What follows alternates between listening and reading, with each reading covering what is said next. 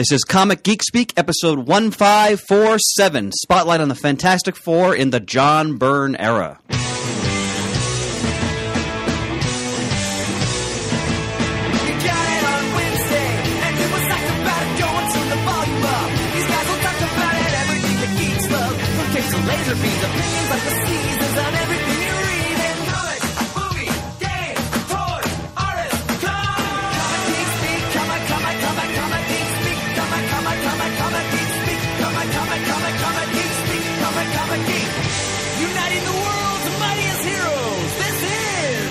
I'm Brian Chrisman. I'm Shane Kelly. I'm Adam Murdo. I'm Chris Eberly. And I'm Brian Deemer.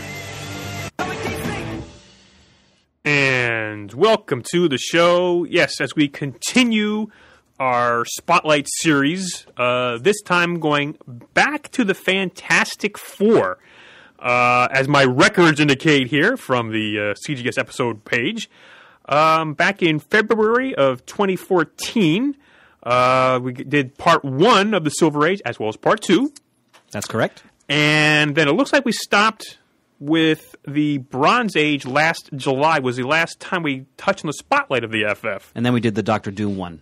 Right. But a subsidiary, yeah. So we're going to continue on here with, I guess we're calling it the John Byrne era because it's not necessarily all his work. But that's a good point, my friend. To maintain sort of the continuity of the checklist, we are going to pick up with issue 201. Which did not involve John Byrne, but those are important stories that should be acknowledged. And then we're going to go all the way through Marv Wolfman stuff, Doug Munch stuff, and then into John Byrne. So we're going from issue 201 to issue 293, essentially. Right. Now, wait a minute. I wasn't consulted on that. This is the John Byrne era. We're starting with issue 232. That's it, you know. Chris, what's going on here? That's kidding. Not the beginning of the list. Well, you know, John Byrne's issue 232. Actually, my friend, he did pencil many issues before that. Yeah, well. God, I miss this guy. So anyway, that's sort of going to be our scope of this episode. So strap in. It's going to be a long ride. Absolutely. All right. And a fun ride. Of course. Again, for me, these spotlights, especially on things I haven't really read, get me jazzed. Like, oh, I got to drop everything I'm doing and read these things right now. Of course, I don't always do that, but that's the kind of enjoyment I get out of episodes, and I'm just sitting here to listen to these guys talk. I'm right there with you a lot of times. Pansy, we're happy to titillate your interest. Oh, boy. Well, before we get into the festivities, first, a few words from our sponsors. This episode of Comic Geek Speak is brought to you by SuperheroStuff.com, where you can go to for all of your superhero stuff. Excellent timing. Spring has sprung at Superhero Stuff. So they've got all of their spring items up on their site. Of course, you know, T-shirts, hats. Well, you guys, you can wear still hoodies in the spring. Sure. It's still a little chilly there. Of course, all superhero themed, geek related. Whether it's the new Age of Ultron T-shirts that they have right now for the upcoming Age of Ultron movie. They've got like new pop figures. That's right. You better get your T-shirts now so you can wear them to the premiere, right? Exactly, which is Friday, May 1st, just around the corner. So you still have time. You do still have time. Also, the hero of the month this month is Deadpool. extra discount on Deadpool items. And again, check with them, I like to say early and often because they're always updating sales, updating coupons, time for their newsletter. Always all kinds of great stuff. Free shipping options, all kinds of the best sellers on sale. So you're going to check them out, like I said, early and often. SuperheroStuff.com. And this episode of Comic Geek Speak is also brought to you by Scribd. Scribd is like Netflix for comics. With a subscription, you'll get access to over 10,000 comics from Marvel, IDW Top Shelf, Valiant, Dynamite, Archie, and more. They're the only subscription service that gives you that variety all for one monthly price. On top of that, you'll also get unlimited access to their huge library of ebooks and audiobooks. More than 1 million titles available. Altogether, all available anytime, anywhere. So head over to scribd.com/comicgeekspeak to get started with a free month. I'll tell you what, that's pretty cool. The comics is a brand new thing. Yes. In fact, when they approached us to be a sponsor, they didn't even have the comics. Mm-hmm. and it was already a cool deal because the audiobooks alone are worth way more than the price of admission, right? But now you throw in some comics, come on. Yep. They're always expanding. And I had a script to repair that he jumped in, but that's fine. That's fine. We want to get some Script Schmidt. We're off the cuff here, baby. They're paying the bills to keep the lights on here. We got. Even more importantly, Script makes sure you can find your way to comics and books you're going to love. They've got hundreds of collections curated by their team of editors, and as you read, they'll tailor recommendations for you based on other titles you've loved or not. So go to scribd.com/comicgeekspeak right now, and they'll set you up with a free month to get started. That's 30 days of unlimited reading, and you'll be supporting this show, so it's a win-win situation. That's scribd.com/comicgeekspeak. All right. So, before we get into the show, I want to talk about. I'm very excited to be here tonight, not only because I love the John Byrne Fantastic Four, but also like the 10-year anniversary show and the London convention sort of, stoked my fire a little bit. So I'm happy to be participating again. And there's like a project that I've sort of been wanting to do for years that I think now is the right time to do it. And I talked to all the guys, and they were all equally as encouraging. So I'm going to sort of spearhead a new endeavor for CGS, and it's going to be some video. Podcasting was a frontier 10 years ago, and now, the commonplace of video on the internet is incredible when you think about how hard and challenging video used to be years and years ago, and now it's everybody with an iPhone is making a video on YouTube, right? Now, many of them suck, no doubt, but there's lots of good content out there, and I've been wanting to do video for a long time. So we're going to start doing some CGS video. In the beginning, it's going to be pretty much just our episodes, but with some cameras in the studio, and so if you want to watch us talk on your TV or on your computer, you could do that in lieu of just listening.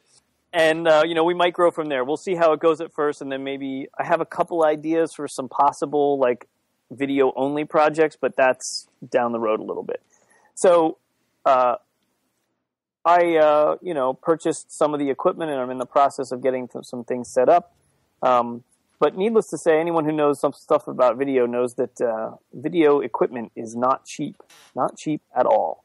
And so I'm going to actually reach out to the audience in hopes that perhaps they can help us a little. We did this, I want to say 6 or 7 years ago when we needed a new computer. Oh, yeah. We had a little fundraiser, and we asked people in the audience to give us $5 or $10 or whatever, and hopefully so that we could buy a new computer, and it worked. And the second we got to our goal, we said, no more, keep your money. We got what we need. We're not out, begging. Right. So I'd like to do the same thing right now. I'd like to officially sort of kick off a donate if you can and if you're interested fund. And so I think what I'm going to do is I'm going to ask for $1,000. I've already spent more than $1,000, and I don't quite have everything we need yet. But I think $1,000 is all I'm really comfortable asking for. Right. I mean, with video, we could spend $20,000 and not have enough if you really wanted to, right? But I gotta get a makeup artist then if you do that. For that money, it's going to make us all look great. Jeez. Oh my God! Well, with cameras and lights and all that stuff, I mean, anybody who does video production, they know that even $20,000 is cheap, right? But I'm making do with about $1,000. So, if you would like to contribute, you can just on our website we have the PayPal donation button. And I'm not setting up a special donation thing. We're just going to use the regular thing that people do use from time to time. And Well, we'll keep you updated, and we'll post, maybe on the Facebook, like where we're at with our goal. I'll just keep track of it and keep everybody in the loop, and then we'll stop asking when we get to $1,000. Does that sound fair? Yeah. Well, you're asking everybody else, I guess, but to me, it sounds fine. Yeah. Well, I mean, I'm asking you guys too. Yeah. All right. Let's talk about Fantastic Four. Yes. All right. So you sort of have the background where we left off, and Chris, Professor Eberly, I should say, the floor is now yours. So send the rostrum once again and address your pupils. Well, with my brought you an co-professor, because once again, Adam has a delightful notepad there in diminutive scrawl. No doubt supplemental notes. Conserve paper. You said scroll. Yeah, and his yellow legal pad. I'm just going to transform into a green alien warrior. That would See, be bad. Brian, this is the kind of stuff you want to put on video. People have to see this type of thing. I just took a picture. I know Brian Nixon, when he was here for the 10th anniversary, wanted to see a copy of that, and there was nothing in the studio that we took notice of, probably underneath something. So I just got a picture to send out to him. Splendid. All right, so what we're going to do, again, for the sake of continuity and honor of continuity, we're not going to skip over the FF stories that in between 200, then when Byrne takes full control of the book in issue 232. We're not going to spend a huge amount of time on those books, but we're at least going to acknowledge them. Yes, Pants. We also wanted to mention that this era, as well as the creator, was one of Jamie's favorites. So we wanted to just... That's why he also took some extra time on this. That's why it's not as timely as it. So people who have been saying, when's next one going to be? We hear you. We're going to give this as much attention as we can because, we want to do Jamie proud. Because John Byrne and FF was one of his favorite creators and comics. Absolutely. And then that's what to piggyback on that. That's why most of us have read the Fantastic Four John Byrne Omnibus, which I think we've all been reading in the past month or so to prepare. And for these notes, I was a little skimpier because we've all read most of these stories now and read them recently, so we can really add a lot of reflections. Actually, that was a hateful teaching term. Sorry. A lot of insights into this era. So we're going to start with issue 201. And yes, Pants. Go ahead. I'm going to be the guy who's going to interject a lot because I haven't read these, quite frankly. I've been doing other things. But looking at this, I am just amazed at what John Byrne was doing at this time. For instance, when I see issue 209, I think was some of his first pencil work, I believe, which is cover dated August of 1979. That same month, he worked on Marvel 2-in-1 number 54, Avengers 186, and Uncanny X-Men 124. So he was doing at least in that month, like 4 books. Now, again, it might have been some bi-monthly books or whatever, but he was doing all this pencil work. Prolific is an understatement from my perspective here. Well, and, go ahead, and Brian, I'm sorry. Drawing really, really good artwork. Not like racing and scribbling out some mediocre stuff. No, it's beautiful. Yes, and again, to interject, but I'll try to keep my comments. John Byrne original artwork from this era, again, especially like the X-Men, but even the FF, is some of these highly sought-after artwork where covers go for tens of thousands of dollars, interior pages go for $2,000-$3,000, depending on maybe even $5,000-$7,000, and like the most recent big thing I see is like the cover of FF 256 with the Nihilus, sold last year $61,000. $61,000. Well, that's with all the buyer stuff, but and let me tell you, it looks beautiful on my wall. That is the photocopy that I have of Yeah. Okay. I didn't mean to do Pansy derail. Rail, I live for your interjections. That's one of the you main do. reasons you're got the great radio voice there. Oh, stop it. Now, first of all, I'm also holding my man hand. In your man hand? Hey, I got my son here. We got to keep this at least somewhat G-rated, but Too late. man hand, pants.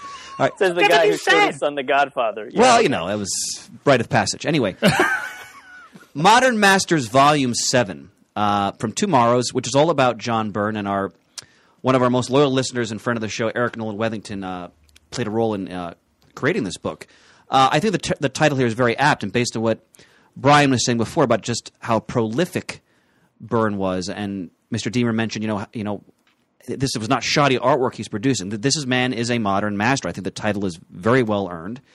And when you look at the sheer output in his career, it's tremendous. And I know many people consider his run on FF, which ran for over 5 years, issue 232, where he was writer and penciler, and inker, actually, inked himself in most cases. Issue 232 to issue 293, for many people, besides Lee Kirby, this is considered the greatest era in the history of the Fantastic Four. And having just read these issues, I've read them all over the years, but having just read them all again just recently, I firmly agree with that statement. So, in addition to going over our checklist, of course, we're really going to be focusing on all the different things Byrne did in this book in terms of being both innovative and also, paying homage to the Lee Kirby era. And he does this wonderful synthesis in terms of both of those approaches to this book, and also just ways he kind of shook up the Fantastic Four in this era. I mean, as I was going through preparing these notes, I was just floored by all the different ways he tried to innovate with the team and just change the status quo. From redesigning their costumes, not once but twice while he was on the book. Devolving the Thing, so to speak, back to his original, less rocky form that he appeared in Fantastic Four #1. I think one of the most important things Byrne did, though, was really acknowledging how powerful and important Susan Richards is to the Fantastic Four, and how he really established her place as, in many ways, the most powerful member of the team. So he really does a lot with her, everything from just surface things to giving her a new hairstyle, because she'd had long hair her entire career, and it's the 80s, so he chopped her hair.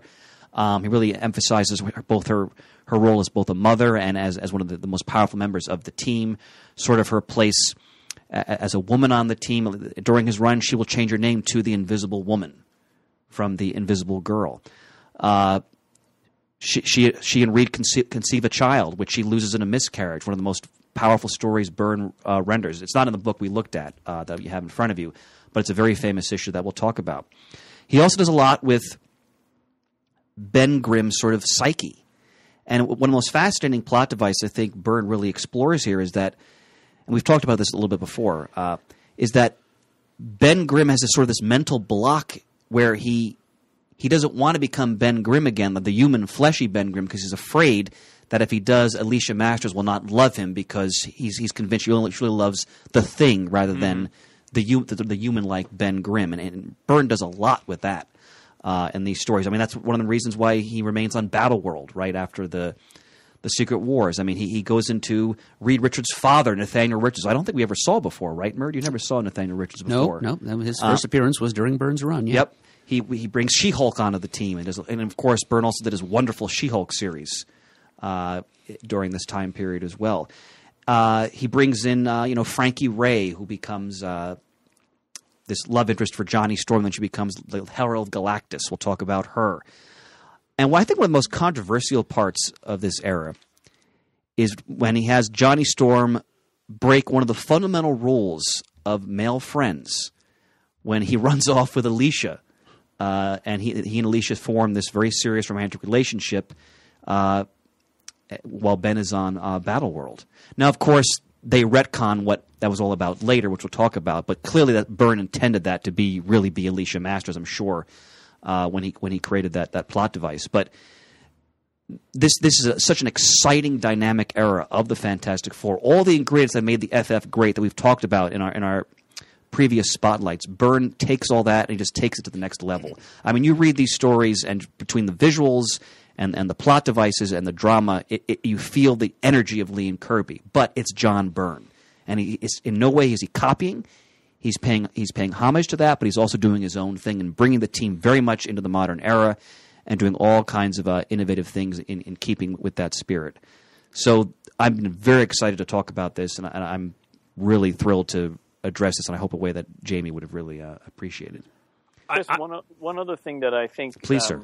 We can add to that list is he really built up the dynamic between Reed and Sue. Absolutely. And made them like an actual real married couple where they argue sometimes and they have some real big issues about ways to look at life. And Sue dealing with Reed's forgetfulness and preoccupation with all of his experiments and everything, and it's a real human element that for the first time it gets. I mean, there are issues that are dark, and you're worried: are they going to get divorced? I mean, what's going on? I mean, it's serious stuff. I think he really brought that to the surface for the first time. Well put, sir. For me, just looking back at this, I can't believe this has been between like 30 and 35 years ago as we're recording this episode. It's like, oh my God, it's so long. And Byrne's still working today. Oh, yeah. And still on the internet, and every now and then you just see a John Byrne post. There you go, John. That's awesome. John Byrne pissing people off for 40 years. Yeah, I mean, we're not really going to address the controversy surrounding Byrne, the creator, which is probably a whole nother episode in itself. But we're going to be focusing on the work here. So let's start with our personal reflections on this era. Pants, go ahead. Well, as I said, I really haven't. Back when I was reading comics as a lad, I think I might have had I'm sorry. I remember having issue 200, which predates this. I don't really know much about this era. I haven't read it. I don't think I have any of it in my collection. I'm just here to, like I said, absorb and, ask my questions as needed. So I'm looking forward to the discussion. That's sort of where I sit for this. Now, this is my first time reading through any of this, and for a good chunk of my reading career, I haven't read much from the early 80s. I started comics in the mid-ish 80s and beyond. I've read some things of the Justice League from this time, but not much, not all of it. And some of this, what's in the big heavy tome that's sitting aside of me, some of the earlier stories I actually found a little boring. And it could be that I'm not used to this kind of storytelling. Some of this was very Freak of the Week type stuff, a different alien crazy thing coming in and out of every single issue. Once you got past the anniversary issue, I found those stories much more interesting. The Negative Zone, the things that were happening with what was her name? You just said it. She becomes the herald of Frankie Ray. Yeah. Those were a lot more interesting. The multi-part stories that came later. But through the entire thing, the one thing I will say, the artwork from start to finish is gorgeous, absolutely beautiful. The splash pages, the detail, the cityscapes, the interesting composition of certain pages and title pages and covers. I loved it. So I could look at the artwork all day, and all the stories were good. I enjoyed them all, but the second half of this book I loved compared to the first half. That's not a slight against the first half. I just really enjoyed the Negative Zone story and things that came later in this book. Well, there's a significant change in tone from those late Bronze Age stories to what we call the Byrne era, which we'll talk about. And it got much more interesting and enjoyable to read. It was a thrill to finally read something. I know Jamie again talked about this at length time and time again, and I picked up a trade here or there, but never ever got to sit down and read it. And this was fabulous to sit down for a change and read it. Well, I'm in about the same boat as my two colleagues here. I really had not, prior to your generous donation, courtesy of Wild Pig Comics in Kenilworth, New Jersey, Chris, of these complimentary copies of the 14 South Michigan Avenue, Kenilworth, New Jersey. Thanks, honey. So before you donated these omnibuses to us, I really had not read very much of the Byrne Fantastic Four either. I've read at most 3 issues of it, and probably not even that. The one I read most recently was just last summer, actually, by coincidence, and it was the issue number 267 you mentioned earlier, when the loss of Reed and Sue's second child. But I'd heard about Byrne's run on the Fantastic Four, and I was aware that it has attained legendary status over the years, and not just from Jamie, and certainly I heard about it plenty from Jamie, as indeed we all have, but even before that, long before that, when I was but a wee shaver reading, not really a shaver, but a lad of an adolescent youth just getting started collecting comics in the 90s, reading Wizard magazine, they would occasionally make mention of Byrne's contributions to Fantastic Four, and from that I was given to know that all these really epical innovations that he introduced to the title and to the team, most of which you've already itemized, Chris, both orally here behind the mic and also on your very detailed outline. The introduction of She-Hulk to the team, the Thing being put through his paces, the loss of Reed and Sue's second child, of Johnny's violation of the bro code and stealing Alicia away, and the uniforms in particular. I started reading comics in the early 90s, and the FF were still wearing their black and white Byrne era uniforms at that time, and it was a couple of years before I even became aware that the Fantastic Four had ever worn blue they wore uniforms. They wore those uniforms quite a while, the black and white ones. Mm-hmm. Yeah, so as far as I'm concerned, those were the Fantastic Four's costumes, those black and white suits. To this day, when I hear Fantastic Four, the first thing I think of is those black uniforms with the white accents. So that's a heck of a design that Byrne slapped on the FF there, and it had a personal impact on me, that's for certain.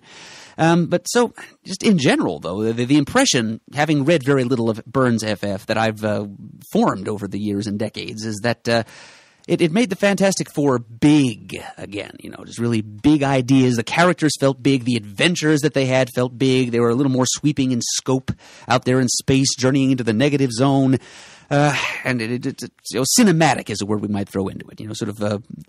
I'd almost say that Fantastic Four was to the Fantastic Four comics of the 80s what Spielberg was to films of the 80s. Well put, sir. Yes, restoring that feel of cinematic grandeur that had been sort of worn away by time. So it really made the Fantastic Four really cool again. They became once more the first family of the Marvel Universe for a little while. And so having actually experienced the material firsthand, I am far, far, far from disappointed. Really, I'm going to say the word big again because it is big storytelling. It is widescreen stuff. And literally, in the case of that one issue that's horizontally... Cinematic issue, yep. Oh, that drove me nuts reading it in this book, though. Trying to read it in the car, and this is not an easy thing to balance in your lap. No, it's not. This omnibus. I can't tell you how many times I readjusted my body in the chair, the seat, the table. Oh, it's hard to read, but that issue was rough. And one other thing I forgot to mention before I give my own introductory insight is Byrne's take on Dr. Doom is so... We'll talk about how he does an issue where the Fantastic Four don't appear in their own book. It's just about Dr. Doom.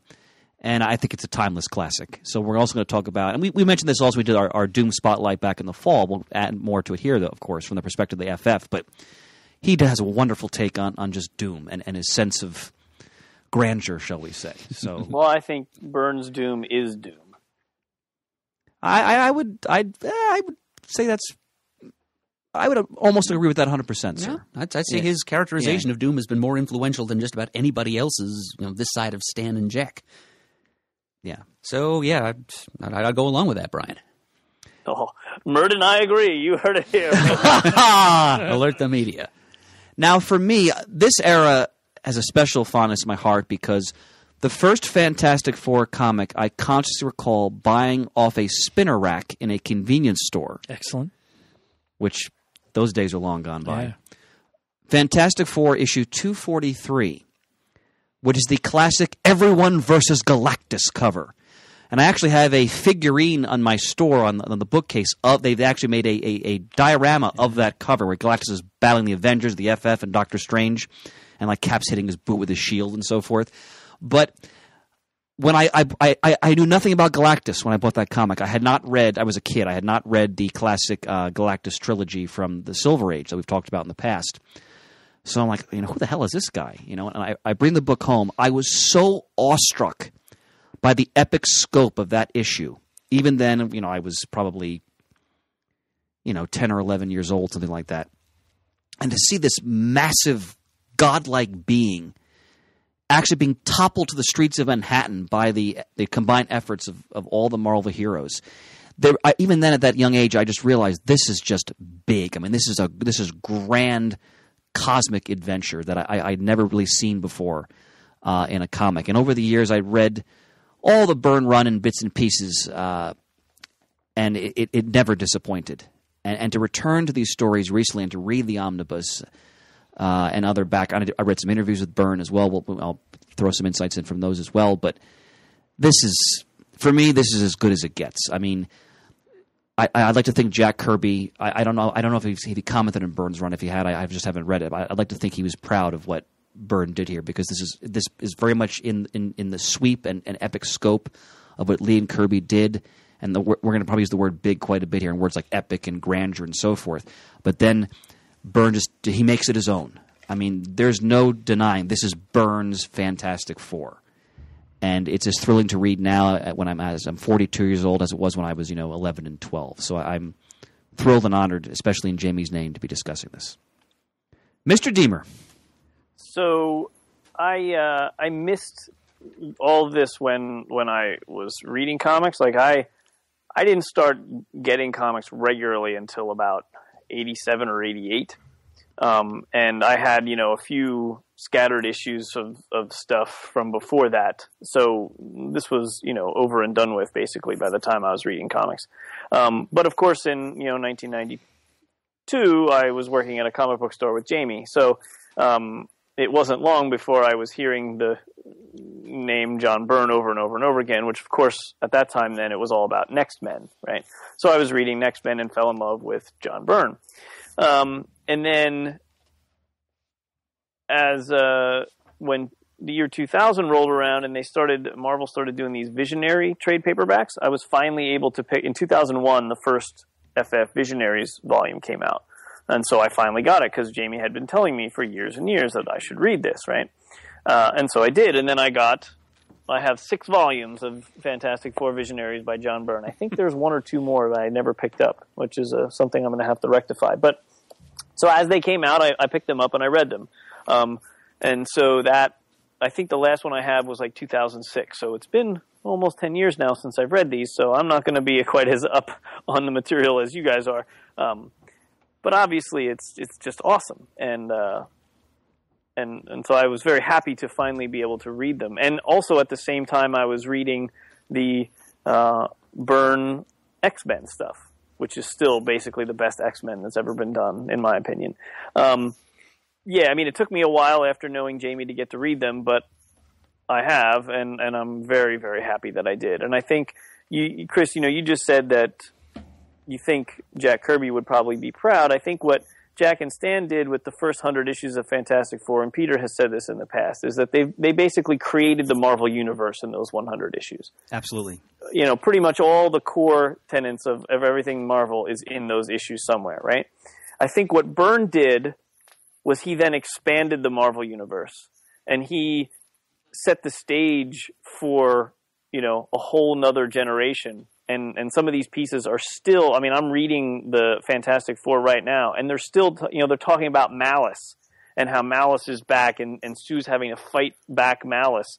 Well, Malice came out of these issues, right? That was a Byrne thing, right? And then the other thing that they have established, that people have been played with in the last couple of years, is that basically maybe you could say that the most powerful person in the entire Marvel Universe is Sue. And when you just said in your introduction, right, Byrne sort of made her the most powerful member of the team. Well, now it's gone beyond that, where she's just not to be, overlooked. So I think it's very interesting. The building blocks that Byrne laid down are still being played with today. Hear, hear, my friend. Pants, how we plunge into the checklist? Soldier on. I'm asleep. You woke me up. Plunge away? Yeah, that too. The pants plunger. All right, now, as we mentioned, we're going to just kind of give an overview of the issues leading up to Byrne, because I don't want to shortchange the issues in between 200 and 232. A, Byrne was involved in a lot of those, and B, you've got creators like Marv Wolfman and Doug Munch and Bill Sienkiewicz and Keith Pollard and the always great Joe Sinnott, so it's not like we're talking about third stringers here. So in those early in our Bronze Age episode, we talked about how the FF in quotes finally beat Dr. Doom, and in that epic anniversary issue, and Doom is rendered mad by the reflection of his own face many times over, and he's seemingly rendered insane. And Zorba, who is he was the son of the former king of Latveria, wasn't he, Adam? The brother, I think. Oh, Rodolfo, who King was been Rodolfo, killed. yeah. So he he takes control, and you get the impression that Zorba is going to bring democratic reform to Latveria. That's not going to work out. We'll return to that later. So the FF come back home. Now these stories are all being written by Marv Wolfman. You have to remember this is the very late 1970s. Wolfman's already done, or is actually finishing, his legendary Tomb of Dracula run for Marvel, which for me is one of the best titles of the Bronze Age. And he's soon going to be moving to Noon Teen Titans, which we all know how important that is. And then a few more years, of course, Adam, Crisis on Infinite Earths. So this is no slouch here in the writing department. Now, in issue 201, 202, the team returns from Latveria, and they're attacked by the defense of their own headquarters, the Baxter Building. And issue 201, just for those who enjoy these types of images, which you'll often get in team books like this, there's a diagram, an updated diagram of the Baxter Building. That kind of stuff is always fun, those kinds of supplements in a comic. Now, issue 202, John Buscema is penciling, the legendary artist. And if we find out that Quasimodo, is he called a living computer, Adam? Quasimodo? I don't know if he's called that, but it describes what he is, right? Yeah. He has stolen the Baxter Building, and he wants to hijack the FF's rocket plane or ship because he has this yearning to travel to the stars. And Iron Man shows up to help the FF in this. Now, Adam, just a quick background on Quasimodo. What was his origin? His name is an abbreviation for quasi-motivational destruct organism. And Beamer, this is why we need the video right now. Oh my God! Yes. Go ahead. Just the looks on your faces is I shamed myself yet again. So he began as just this. What's the word I'm looking for? Cecil, this non-mobile computer unit. He was rooted to the floor, and he was invented by the Mad Thinker. Okay. And I think he battled the Silver Surfer once or twice. And, he eventually managed to design for himself this humanoid body, so he's able to move around. So, having begun his life as this immobile computer unit, one understands why he wants to move around not only on the planet of his birth, but to get out into the stars as well. Well put, sir. Thank you very much. Now, the Baxter Building, just a quick aside about the Baxter Building. Throughout the FF's history, the Baxter Building in many ways is almost a character in itself. And they've done so much with that headquarters. And we'll talk about how what Byrne will actually do with the Baxter Building during his run. Now, starting with issue 204, I think is the centerpiece of the Marv Wolfman era of FF, and I know some people online in the forums have talked about this era, and it's kind of overlooked, but it's actually, I think, a very important and very captivating story. First of all, the Skrulls return, which is never good, and it turns out the Skrulls are in a war with the planet Xandar, which we all know is the home of the Nova Corps, which, of course, people may be more familiar with that because of the Guardians of the Galaxy film. And is this the first appearance of Queen Andorra of the Xandarians, or no? I wasn't sure. Either here or in Nova. In Nova, yeah, because Marv Wolfman's drawing. He used to write Nova, so he's drawing on a lot of the things he wanted to do in that series, but wasn't able to finish. Right. So Nova was coming out in the mid-70s. Nova came out, if I remember correctly. This, according to Comic Book DB, is the first appearance of Adora of Xandar. Thank you, sir. So the Fantastic Four get caught in the middle of this, and the Skrulls zap them with an aging ray. And Wolfman will then carry this out through the next several issues. The FF are literally slowly dying because I think it says the scroll says something like 3 days or something like that they would age to the point of death. So not only are they trying to help Xandar, but they're also becoming preoccupied with the fact that we have to somehow prevent ourselves from aging and dying in the next 72 hours, basically. So there's that drama there. Now, issue 208, again, this is a lot larger sort of overarching arc here. We have a being called the Sphinx who shows up, and it turns out he's an immortal being from ancient Egypt who found some jewel or talisman. Yeah, the Ka stone. Go ahead, Murd, fire away. Yeah, well, he was actually his origin is biblical. Actually, he's described as the magician in the court of Pharaoh who was bested by Moses when Moses came to request that the Israelites be set free. He's the one whose staff was turned into a snake, and then Moses turned his staff into a snake, and it ate the other guy's snake. So Anath Namut was his name, and he was this magician, and he was exiled from the court of the Pharaoh after that. Went on this long trek across the Egyptian desert until he found a temple where this mystic stone was kept, and that's how he became the Sphinx. Now, in these stories, we should give a little bit more background. Nova actually appears, Richard Rider, and he's part of a team called the New Champions. Right, the Champions of Xandar. Yes, and these are different. They're not all Xandarians, though, right? Some of them are, but some okay. are Earthlings, like a couple of people that Nova encountered during his career as a solo crime fighter. A couple of his fellow vigilantes, and at least one bad guy, Diamond Head. That's right. I thought he was a villain, yeah. So it's kind of a way for Wolfman to bring in characters that he had been working on in the Nova book. And it turns out that, and here's Wolfman bringing another one of his characters from Tomb of Dracula, Dr. Sun, one of my favorite goofy villains, the disembodied brain, floating in a glass container, who's this malevolent presence who was an enemy of Dracula in the Tomb of Dracula series. And both Dr. Sun and the Sphinx want to exploit the living computers, as they're called, of Xandar for their own malevolent purposes. And the Sphinx becomes this incredibly powerful entity that they can't stop, and he's on a path of destruction. And the FF realize the only entity that can defeat the Sphinx is Galactus. So the FF now go on a search, starting issue 208, to find Galactus to try to recruit him to fight the Sphinx. Now, Adam will recall how the FF dealt with Galactus prior to this issue. Do you remember that, having to do with the Impossible Man? Oh, just refresh the right. listeners' memory on that one. Well, the Impossible Man showed up and invited Galactus to consume the planet Pop-Up, which is his home planet, because all those people had kind of evolved into this big, gloomy hive mind. They didn't have individual thoughts or emotions. The Impossible Man was the only one of his race who did, and he was a mutant. It's the only reason he had those capabilities. And so the rest of the Pop-Upian race kind of just wanted to die. So Galactus did them a solid and ate them. But then he developed a case of cosmic indigestion. Indeed. That damn near killed him. Yep. And you think, I mean, they give the impression that issue, we discussed this in our previous episode on the Bronze Age, that Galactus had been consumed, or he was killed because he devoured Pop-Up. But now, of course, they're going to explain that is not actually what happened. Now, so they go on the hunt for Galactus. Now, issue 209 is important for the purposes of our discussion here, because this is the first time Byrne is penciling the Fantastic Four. He's not scripting. That Wolfman's handling the script, but he's penciling and Sinnott's inking. I think what's interesting here from an artistic perspective, we're all accustomed to, let's put it in quotes, the John Byrne style. And Byrne usually either inks himself, or we think of him being inked by Terry Austin from his legendary X-Men run. When you look at Byrne being penciled by Joe Sinnott, some people might be shocked. I mean, it's wonderful art. Joe Sinnott was one of the great inkers of the Marvel Age, but it's not the John Byrne style I think people are accustomed to.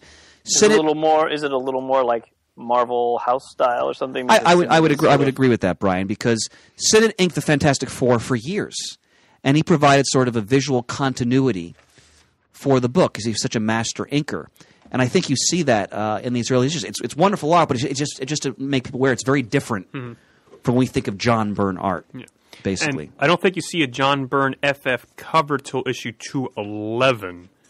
So I think that this 209, I believe, is penciled. The cover was penciled by Keith Pollard. Well, because Pollard had been on the book for some time. Right, I guess they might have worked ahead a little bit. And then the issue 210 looks like the cover artist is Dan Crespi, I believe. Now, an important fun footnote about issue 209 is the first appearance of Herbie the Robot.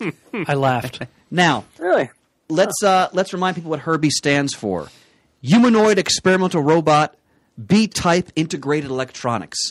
And some listeners are not familiar with the actual origin of Herbie, which takes place in the multimedia world of the Fantastic Four. And they actually poke fun at it in the story here, which is a lot of fun. Yeah, he's called a refugee from a Saturday morning cartoon show multiple times. Right, because as we know from the 70s, you first had the FF cartoon in the 60s, and then you had a second FF cartoon in the 1970s. But if I remember correctly, the Human Torch had already been optioned out for some other project, so they couldn't use him in the cartoon. I think the urban legend was they thought kids would set themselves on fire. I don't think that's actually true. I think it was a contractual matter. Right, we've sufficiently debunked that now. And so they had to create a fourth member for the team, so they came up with this robot. And in the comic, there's in the omnibus here, if you're looking at the omnibus, page 58, the Torch, snickers and says, "Well, I was out of town the day the contracts needed to be signed."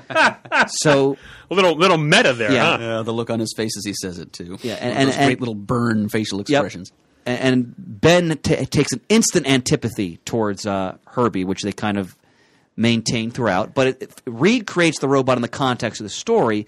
So when he's across the galaxy away from the Baxter Building, Herbie allows him to have instant access to the Baxter Building's, giant computer systems, essentially. So Herbie's going to play a kind of an important role, actually, in some of these subsequent stories. The big plot point in this issue, 209, is that the FF find Galactus, and he offers to aid them in their quest against the Sphinx. But of course, there's a caveat. Of course.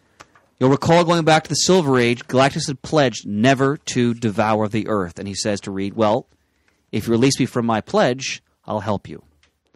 And Ben's saying, Stretcho, what are you doing? And he's like, oh, don't worry, old friend. I have a plan. It's all going to be all right. So they recruit Galactus. Now, around the same time, they introduce another character who was very important in the Byrne era, which is Tyros, later known as Terrax the Tamer. And he first appears in issue 211. I should mention, by the way, the FF are still aging through all of this. That's still happening, where they're starting to get weaker. They're having a harder time manipulating their powers. They reveal that Sue's parents died young, so there's a concern she's going to age and die first because of her genes. So Wolfman's really doing a nice job carrying through this very captivating, subplot. And Tyros rules this. He's like a petty dictator of this city-state on this planet. This is the time period where Galactus recruits him as his herald, right? Right. Yeah, okay. And Murd, why don't you explain just quickly what Terrax's powers are when he's transformed by the power cosmic? Okay, so this is going to be the fourth herald, if you don't count the Asgardian destroyer drone, which Galactus did employ as a herald for a time. Well, there was Silver Surfer, right, Airwalker, and Firelord. Right. Well, I guess fifth if you count the Airwalker he was robot. A robot. Yeah. Well, there was a flesh and blood Airwalker for a time. That's right. He died, and Galactus, out of sentiment, created an automaton based on his body and mind. But so he's had Silver Surfer, Airwalker, and Firelord, water, air, fire. So he's kind of self-consciously going on the classic Rosicrucian elements here. So he's decided, okay, we need a fourth to represent Earth. And he makes, also consciously decides he's going to select somebody who's a little more ruthless and less sentimental than his past heralds. He doesn't want his new herald forming attachments to planets that Galactus might want to consume. So he sends the Fantastic Four down to this planet. We later learn it's called Burge. And the ruler of the city-state of Lanlac is this Tyros the Terrible, who has some latent geokinetic powers of his own, which he apparently doesn't even know about. But Galactus, then, after the Fantastic Four have, even in their weakened, superannuated state, they're able to take Tyros down fairly easily, have him cowering at their boots. Once they've tamed the Tamer, Galactus then steps in and makes Tyros the offer he can't refuse, to be empowered with the power cosmic and become the latest in a line of Galactus' And he gives him this cosmic axe, and he can control Earth, yeah. rocks, and he looks rock-like, obviously. His appearance, exactly. Kind of dark-side-ish. Yes, that's a good point. So he recruits Tyros, now renamed Terrax, and in issue 213... Well, I want to say one thing about 212. Please. So reading this book, get to issue 212, and on page 124 and 125 is an absolutely fantastically beautiful 2-page splash of the Sphinx looking over, Egypt and pyramids. He's trying to recreate ancient Egypt, yeah. That page I stared at for many, many minutes. That's when the first time in this book. Now, the other page, everything before is fine. It looks nice. Like you all said, it's very house style-ish. It doesn't look like Byrne that I would see later. Right. But this page caught my attention as the first time I'm like, wow, this is something fantastic. This is merely a warm-up, my friend. Yeah, and yes, and as it went on further, it just got better and better. But this page was my first gasp-type moment. Outstanding. Now, in issue 213, Galactus defeats the Sphinx, and actually, the great shots of these two giant cosmic beings slugging it out. That's another good one. And Galactus is... It's almost like he's offended that the Sphinx dare try to come to blows with him. And not only does he defeat him, but he condemns him to this eternal torture where he must relive his entire existence. Because the Sphinx really almost wanted to die because he was trapped in immortality. Oh, more than almost. That was his major goal. motivation. Yeah. He wanted to be a conqueror before this, but now that he's got all this power, all he wants to do is use it to destroy everything and himself with it. And what Galactus does, he says, well, you know what I'm going to do to you? I'm going to make you relive your entire mortal existence over and over and over again. So he puts him back in ancient Egypt, before he becomes the Sphinx, doomed to do this, experience the exact same lifetime with all its agonies over and over again. Galactus can be, a real SOB sometimes. Now, but here's the problem of Reed released Galactus from his pledge, and Galactus, as he often says, hungers. And he wants to consume the Earth. Now, Uatu, the Watcher, has appeared, and Reed shows up with what he says is another version of the ultimate nullifier, which we'll recall is what they used to drive Galactus from Earth in the classic Galactus trilogy, FF issues 48 through 50. And we find out that when Galactus leaves, saying, all right, I'll come back and devour the Earth on my own time, that Uatu, once again, in that way only he can, has skirted around his pledge not to interfere, and he sort of telepathically masked Reed's intentions from Galactus. The ultimate nullifier is a fake. It's just something Reed made out of spare parts. It doesn't have any power whatsoever. But Uatu works with Reed to conceal that from Galactus, so Galactus leaves the Earth, essentially. And then there's some fun panels where Uatu's talking about, I didn't actually interfere, and he's explaining how he did it, and it's fun stuff. Now, also, those first few issues, it was fun for me to read about Galactus doing something. I've always known of Galactus, and he's in the background, and might see him do something once in a He's while. off on his world ship. But this was really something special for me to he was slugging see it some out. action and fighting. That was cool. And we have to remember, and Byrne explores this later, probably more than anyone else had ever done so effectively. The way we perceive Galactus is only one way Galactus appears. Because Galactus, while he was a man before the Big Bang, the planet Ta, was that where he was from? Exactly. Yeah. He was one of the last explorers of that old universe. And when the Big Bang happened and he was reformed by those cosmic forces into this force of nature, essentially. And when we talk about the trial of Reed Richards later on, where Reed is put on trial by the Shi'ar, and Byrne does this great page where all the different alien races, how they see Galactus. Everyone sees it, because Galactus is not a man, in a different way, which is just fascinating. So, issue 214, the problem is the FF are still aging. And by 214, they're geriatric and they're dying, and actually have to be placed in stasis chambers. Yep, that's where Ben and Sue were during the events of this issue, number 213. That is. Reed had to stay out to help figure out a way to stop Galactus. And then and since Johnny Storm wasn't with them when the Skrulls aged them, it's now up to him to try to find a way to save them. Now, Wolfman is exploring the fact, as does Byrne later, that Johnny Storm really has a confidence problem. For all his, whiz-bang, hotshot attitudes, he often feels like he's kind of like this second banana who really isn't really that helpful to the team. And Reed's saying, look, it's up to you. You have to figure out a way to do this. And the book is about Johnny not only trying to overcome the challenge of saving his family, but also overcoming his own lack of confidence. And in both cases, he prevails. And he's able to reverse engineer with Reed's help the Skrull aging gun, and the FF are restored to youth. And in fact, Reed mentions that we're even more youthful and vigorous than ever before, which is a nice way to get around the lapse of time. Yeah. And Johnny's confidence gets a big boost from that. So that ends it's an often overlooked arc in FF history, but it's actually a pretty important one in terms of what happens. Adam, you want to say something? Go ahead. No, it's like it's a Fantastic Four space opera. Well put. Yeah. It's like the whole conflict between the Skrulls and the Xandarians to start it off, and then bringing in Galactus and a new Herald of Galactus in the middle of that, and then everything comes back down to Earth in the end, and so with the whole continuing thread of the aging ray to tie the whole thing together. Yeah. Time running out for the team, and Johnny coming through in the end to. Yeah, so it gave Wolfman a somewhat indulgent chance to tie off loose ends from his Nova the Human Rocket series, and even Dr. Sun from Tomb of Dracula. Yeah, for real. Now, 217 by Herbie Betrayed. All right, we find out that Dr. Sun, the disembodied floating brain, has got into the FF's computer systems and has possessed Herbie. And Herbie starts to attack and try to murder all of the FF. And it turns out in the end that Herbie is able to regain, let's say, its faculties because Dr. Sun is now in all the FF's computers, and Herbie actually commits suicide and destroys itself to protect the FF. And, Reed saying, oh, Ben, he's just a computer. And Ben saying, I don't know, Stretcho. I think he may have, really felt something for us, and he sacrificed, himself for us. This issue also has an appearance by the Dazzler. That was cool. Johnny Storm goes out in the town in vintage 1979 outfit, wide collar, 3 necklaces, shirt halfway open. Yeah. God, it's fantastic. So I could hear baby in the background of that club. You can picture him walking down the street, to Staying Alive, like at the beginning of Saturday Night Fever.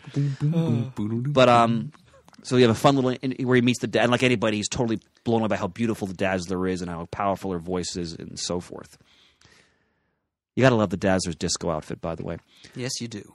Issue 218, a fun, frightful four, one of the perennial adversaries of the Fantastic Four. They actually used the Trapster, no longer christened Paste Pot Pete by this point, to impersonate Spider-Man to infiltrate the Baxter Building. And ultimately, the Frightful Four are defeated. There's a fun sequence at the end where they're mocking the Trapster for his old name. And they so intimidate him that the Trapster actually faints in the presence of the Thing. So it's just a fun story. Written by... The suction cups didn't give it away at all. One of your favorites, Chris, Bill Mantlo, actually stepped in as temporary scripter of the FF. Which he would do often in many stories in this time period. Now, issues 220, 221 are very important for the purposes of this episode, the spotlight, because now Byrne writes and pencils the Fantastic Four for the first time. Just these 2 issues. I think this was supposed to be some kind of promotional comic. Mm-hmm. It was. That didn't pan out, so they folded it into... the actual title. Murd, do you remember what that promotion was for? I do not. Here, hold on. I think it's right in here. Well, I want to say Coca-Cola. I think it just says a promotional comic. Yeah. Does it? Yep. It's in the omnibus. It doesn't say which. Regardless, it just says for what. It's Byrne now.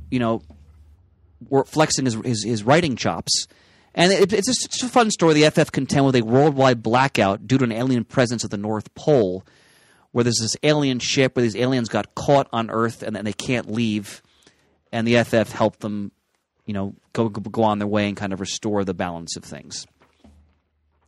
Now, issues 222 to 231, this is the Doug Munch era of Fantastic Four. And the great Bill Sienkiewicz is penciling here.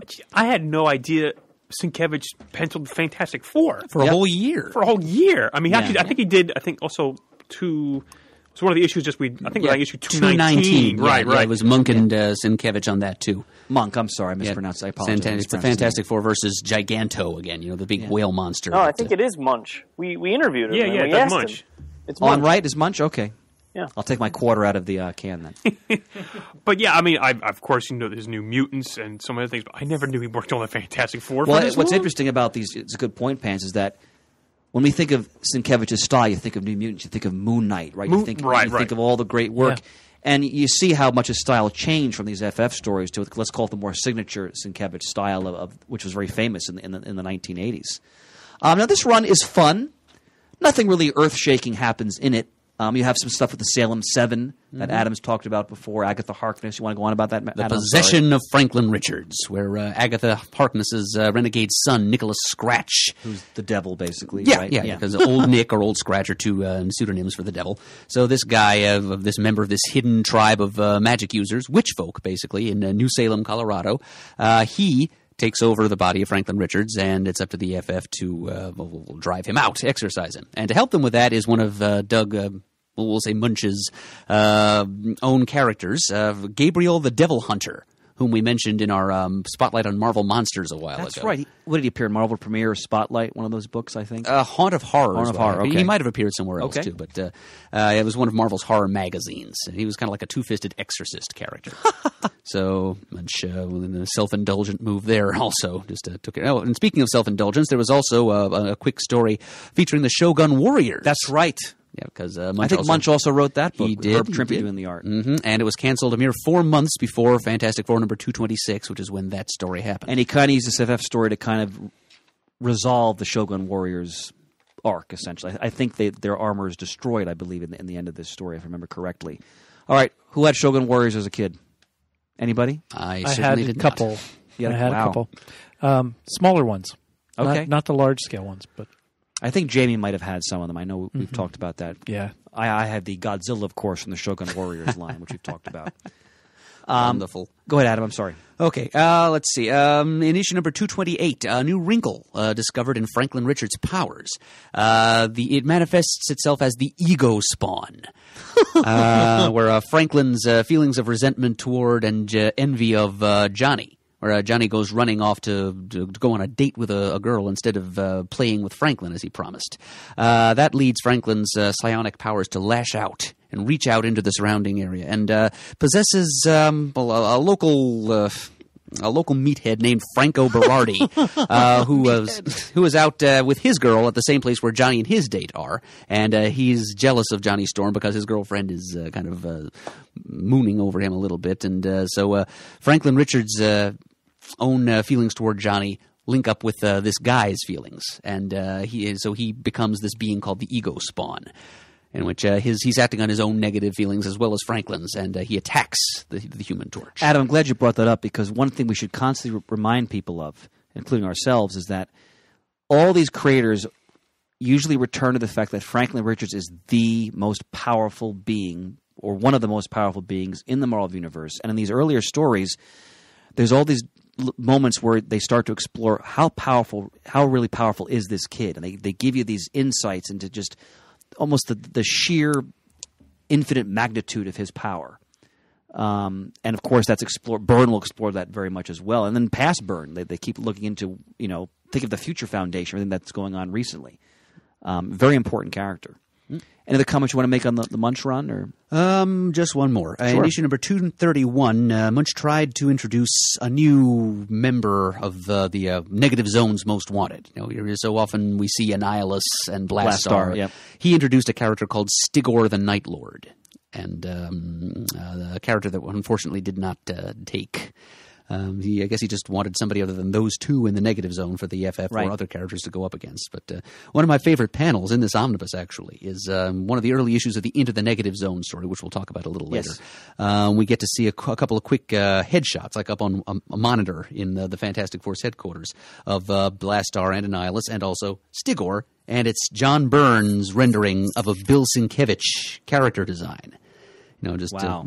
A character that was created by Sienkiewicz's signature, slashing lines and jagged angles and extraneous shapes, done up in Byrne's comparatively very clean style. It was just kind of fun to see. also shows Byrne was doing his homework, very much so. Yeah. Because that's a one-off character, basically. So props for that. And that, I believe, was the first and only appearance Of Stigor. Stigor, yes. Yeah. Yeah, I believe you are right.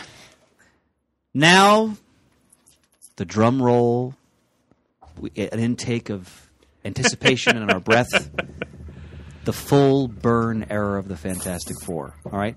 And I have a quote from, again, Modern Masters Volume 7, from the wonderful Tomorrow's book on John. That whole series. By the way, the Modern Masters series by Tomorrow's, I can't praise that series enough. We have quite a lot of them in our studio here on our shelf. And Eric Noel Withington has worked on a lot of these books. They're wonderful, in-depth explorations of a lot of great living comic book creators, and just their take on their work, and it's wonderful. So, a quote from Volume 7, that they interview Byrne about his whole career, and they ask him about the Fantastic Four, and he just says, how did you feel about it? He said, great. It's probably my best time, in comics. And I take that to heart, because when I read these stories, they exude how much passion and fun he was having, at least as my interpretation of them, as he was creating these stories. Now, his first issue, where he's both writer and artist and inker, he's not just penciling. And when you talk about the Byrne style, boy, is it on display in these stories. Well, so he inked this issue 232 as well? He did not. This one was I'm Neil sorry. Hayne or whatever. I apologize. But the next one, I think after that... What's the inker's name? Bjorn Hayne. No, it is John Byrne. It's an anagram of his name. Oh my God! No, I it's Byrne. did not know that. So what's interesting about that is when, and this is something for Pants's area of expertise, is when somebody inks their own stuff, they get to keep all the pages. Oh, yes. Right? No, I don't know. Yep. I don't know how it worked back in this day, but generally speaking, in today's time, if you have an actual physical piece of art that somebody penciled and then somebody else inked over it, two different people, usually it's 2/3 of the original art goes back to the penciler, 1/3 to the inker, generally. But yeah, and now I don't know how it worked in this, but in this era, I can tell you how it worked because Walter Simonson still has every single page he's ever done, except for 2 that he personally traded to another artist of his. Because he never had to give any of it up because he always inks his own stuff. That's true. That's true. So I don't know if John Byrne has sold all of his pages or if he's sitting on a bunch of them waiting or what. I don't know what the art market is like, but it's just an interesting tidbit. Quite a lot of them are in the marketplace. I'm sure some are from collections somewhere that we don't know about them, but yeah, again, like I mentioned before, very, very desired, very sought after artwork. He's just one of those handful of people, like Jack Kirby and like John Buscema, would have like their pages, boom, Gil Kane. Just their name alone is drawn to deservedly so. Exactly. Yeah. So let me, while we're talking about John Byrne artwork in general on Fantastic Four, one of the other. So we've compared, like perhaps the 2 most seminal runs on Fantastic Four being the Stan Lee and Kirby, and then the John Byrne run. Well, the other way that Byrne sort of follows in the footsteps and depending on your opinion, might even surpass Jack Kirby, is the ability to draw insane and incredible machines, right? That was one of Jack Kirby's sort of signatures. He could draw these zany, cosmic machines or whatever. Well, Byrne, every time you're in Reed's laboratory or some other place, I mean, the number of lines alone that are on like one machine, you'd think, how could he possibly do a whole comic a month? It shouldn't have taken him a month just to draw that panel, Well, I think that's a good point, Brian. It's very much in keeping with Byrne paying tribute to the spirit of Kirby in these books, because you're right. I mean, when you think of Jack Kirby artwork, one of the signature aspects of his artwork is those just wild pieces of technology he would create for the Marvel Universe and other books he was doing. And Byrne, I mean, there's for example, in issue 253, in the omnibuses on page 807, the opening title, Quest. And they show this magnificent alien craft navigating through the negative zone. And the way, this is very much influenced by Kirby. It's almost like it's popping out of the page at you. And it's breathtaking. And it's very much in keeping with that sort of that epic cosmic style of the Fantastic Four. I'm already getting chills. Now, issue 232, this begins Byrne's run. He runs through issue 293. So that's from 1981 to 1986. Now as we all know, especially in this day and age where people are often on books, constantly rotating often, that's a hell of a run. Especially when he was writing and penciling and inking the book simultaneously. So it's quite an achievement. And then if my memory is correct, he comes off of this to the Man of Steel miniseries, more or less. He then switches over to do Superman. Yep. Wow. And that's in the mid '80s. Yep. Yeah, I mean, remember we have to mention that Byrne often has a reputation as being sort of the guy they bring in to, I don't know if save or maybe revive, right? Characters they feel need to be given some, more steam in their strides. Revitalize? Revitalize, even better word. Thank you, sir. Fix-It Man. Yeah. I mean, we've seen that he did that with Wonder Woman. They brought him for Wonder Woman, Fantastic Four, Superman, Spider-Man. Spidey? Spider-Man Chapter 1. Oh, right. I don't think of that one fondly. That but one didn't work out all That's that why well, I didn't remember what you were talking about. It was for the same purpose that it was. I think they brought him in more recent years on Doom Patrol, the Demon. He's that's part of his rep as a creator. But West Coast Avengers. That's right. Yep. Yeah, Yep. As far as cover dates go, FF 293, cover dated August 1986, October 86, cover date of Man of Steel #1. Okay. So well said.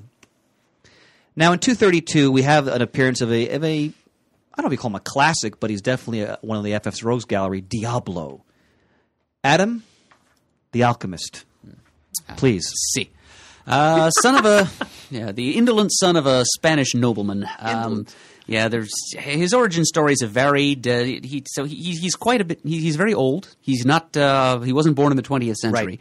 But whether he's like 100 years old or 500 years old is not quite clear. There've been different accounts. But he was locked by angry villagers in a tomb underneath his castle, along with a whole bunch of his notebooks and some of his powders and potions and equipment. And many years later, when the Fantastic Four happened to be in the neighborhood, he was able to mind control, using some of his alchemical whammies, the Thing into ripping open his tomb, and he got out, and he's been causing mischief throughout the world, and usually clashing with the Fantastic Four ever since. His real name is Esteban Diablo. I knew you'd do that. I couldn't wait for it. Excellent. Now, in this story, Dr. Strange is called in to actually help the FF. Because remember, Reed Richards is not comfortable with dealing with magic or anything having to do with, let's say, non-science. That's something Mark Waid will pursue magnificently when we get to the 2000s. Unthinkable. So the other interesting part of the story is right away Byrne establishes, I'm going to be doing different things with Susan Richards. She gets a new haircut. Remember, it's the 80s. A lot of women got their hair chopped in the 1980s. Shorter hairstyles were in. So Byrne, has Sue go to the hairdresser, and her long tresses are out of the picture. Mm-hmm. And even deeper than that, he starts monkeying with her powers almost immediately. Yes. Because what Diablo does to the FF in this issue is send these elemental beings after them, made of living fire and so forth. So Sue is attacked by a living dirt being, and she's at the hairdresser's getting her new haircut as this happens. But almost accidentally, like out of desperation to save herself from this thing, she uses her power in a way she never has before. Just creates this shaft of invisible force to propel herself out of the hair salon to save her life. And she then proceeds to create a little invisible chair for herself, and propels herself along to get back to the Baxter building as quickly as possible. So here in this first Byrne ongoing issue, Sue is already finding new, more effective ways to use her power beyond just making herself invisible and putting force fields around herself. Well put, sir. And we have to remember that as both with Byrne and then afterwards. We're already a long way from Sue Storm, the damsel in distress, really a Silver Age, who basically would be invisible, and that was about it. Now she has a force field. It can be a containment field. It can be a weapon. They're really going to start to explore, both Byrne and the creators after him, just how powerful she really is. Issue 233, I always thought was a fun, kind of idiosyncratic story for the Fantastic Four. The Human Torch versus Hammerhead, one of Spider-Man's rogues. And in this story, you kind of get the sense Byrne is, kind of getting his feet wet, kind of like these fun kind of one-off type stories. And an old childhood bully from Johnny's youth is going to go to the electric chair, and he writes Johnny a letter saying, look, I've done a lot of terrible things in my life, but I was not guilty of the crime I'm being executed for. And Johnny decides to take up this guy's call to try to find out, what actually happened. And that brings him into contact with Hammerhead, and they end up in a fight. Hammerhead's wearing like an exoskeleton to enhance his strength. It's just a fun story. We're just focusing on the Human Torch and his powers and his personality. And there's a great touch at the end where Johnny visits the now executed criminal's mother to kind of comfort, and she basically says, he was no good. It's one of those great moments in a comic where they kind of throw cold water in your face and say, all right, this is not just your typical superhero comic. We're gonna bring some sort of, hard-boiled reality to this a little bit. I always appreciate when they do things like that. Yeah. And any of you out there who are more DC fans and have read Marv Wolfman's Who is Donna Troy from the New Teen Titans, I'd compare this story to that. It's Johnny Storm kind of getting to play detective a little bit. There is the fun slugfest with Hammerhead and a very unexpected villain. But, but there's also he's doing a favor for an old enemy here. Right. A last request from this childhood bully of his, and and as you said, Chris, it's just kind of showing the human side of this character. And usually Ben Grimm is the go-to pathetic figure of the Fantastic Four, but Byrne seems to prefer to wring his pathos from the angstful young Johnny Storm. This is the first of a few stories where Johnny is really put through the ringer by Byrne. And Wolfman was doing some of that with the whole aging arc. And Johnny's lack of confidence and his feeling that he's not really worthy of even being on the Fantastic Four, that he's like that second banana. But Byrne does even more with that. And on page 308, I love the use of the black and white as Johnny's reading the letter. There's six panels where Johnny's thinking about what he's reading, and you see Oh yeah, the That's great criminal design. going through something. It was really neat. Well, modern master John Yeah. Byrne. We have to remember that Byrne is just coming off his, and I think it's fair to use this hyperbole, his legendary run on X-Men. So he's now at this point he is one of the hottest artists in the comic book business of that time, and he's taking all that he's done with the X-Men, all that the skills he developed, and he was involved in a lot of co-plotting by the end of his run on the X-Men as well, and he's now just firing on all cylinders on the Fantastic Four, and boy does it show. Now, Murd, I couldn't wait to hear your dissertation on this because issues 234 to 235, Ego the Living Planet. You can't beat a planet with a beard and a huge gaping mouth and bushy eyebrows. Mm-hmm. Eyes the size of Iceland, which fire destructive beams. What is the origin, sir, of Ego the Living Planet? I'm not sure what his origin is. He first appeared in an issue of Thor. That's I know correct. That. It was a Silver Silver Age. creation, Yep. of course. Oh, yeah. And he's described as a living sentient bioverse, which means that he's this giant planet-sized organism, and all the smaller organisms living on him are actually just cells, just part of his biomass. Like an immunity defense system and so forth and so on. Yep, and he has a habit of absorbing and assimilating organic matter that happens to land on him. And in this case, Ego, I think Galactus forced this space propulsion system into the planet to kind of drive Ego away from the known universe. And Ego's back and causing trouble, and the FF have to actually... The visuals here are eye-popping. To descend into the innards of Ego to try to find Ego's brain, essentially, to, drive Ego off again. Yeah, it's like a fantastic voyage. Yeah, and what's great is Byrne really gets into the fact that, as they descend, the heat and pressure are so crushing that ultimately the thing can continue to go on, barely, to deliver this, let's call this Reed Richards thingamajig that's going to sort of, zap the brain and drive... And does Ego blow up at the end of this? I forgot. Nope, his trajectory is just altered, and he flies into the sun. That's right. Okay. So, wasn't there another living planet that showed up later on? I feel like there was a second living planet. I don't know. As good a guess as any. Better than most. Do you know how much I miss you? My God. You know how much I miss Keiko?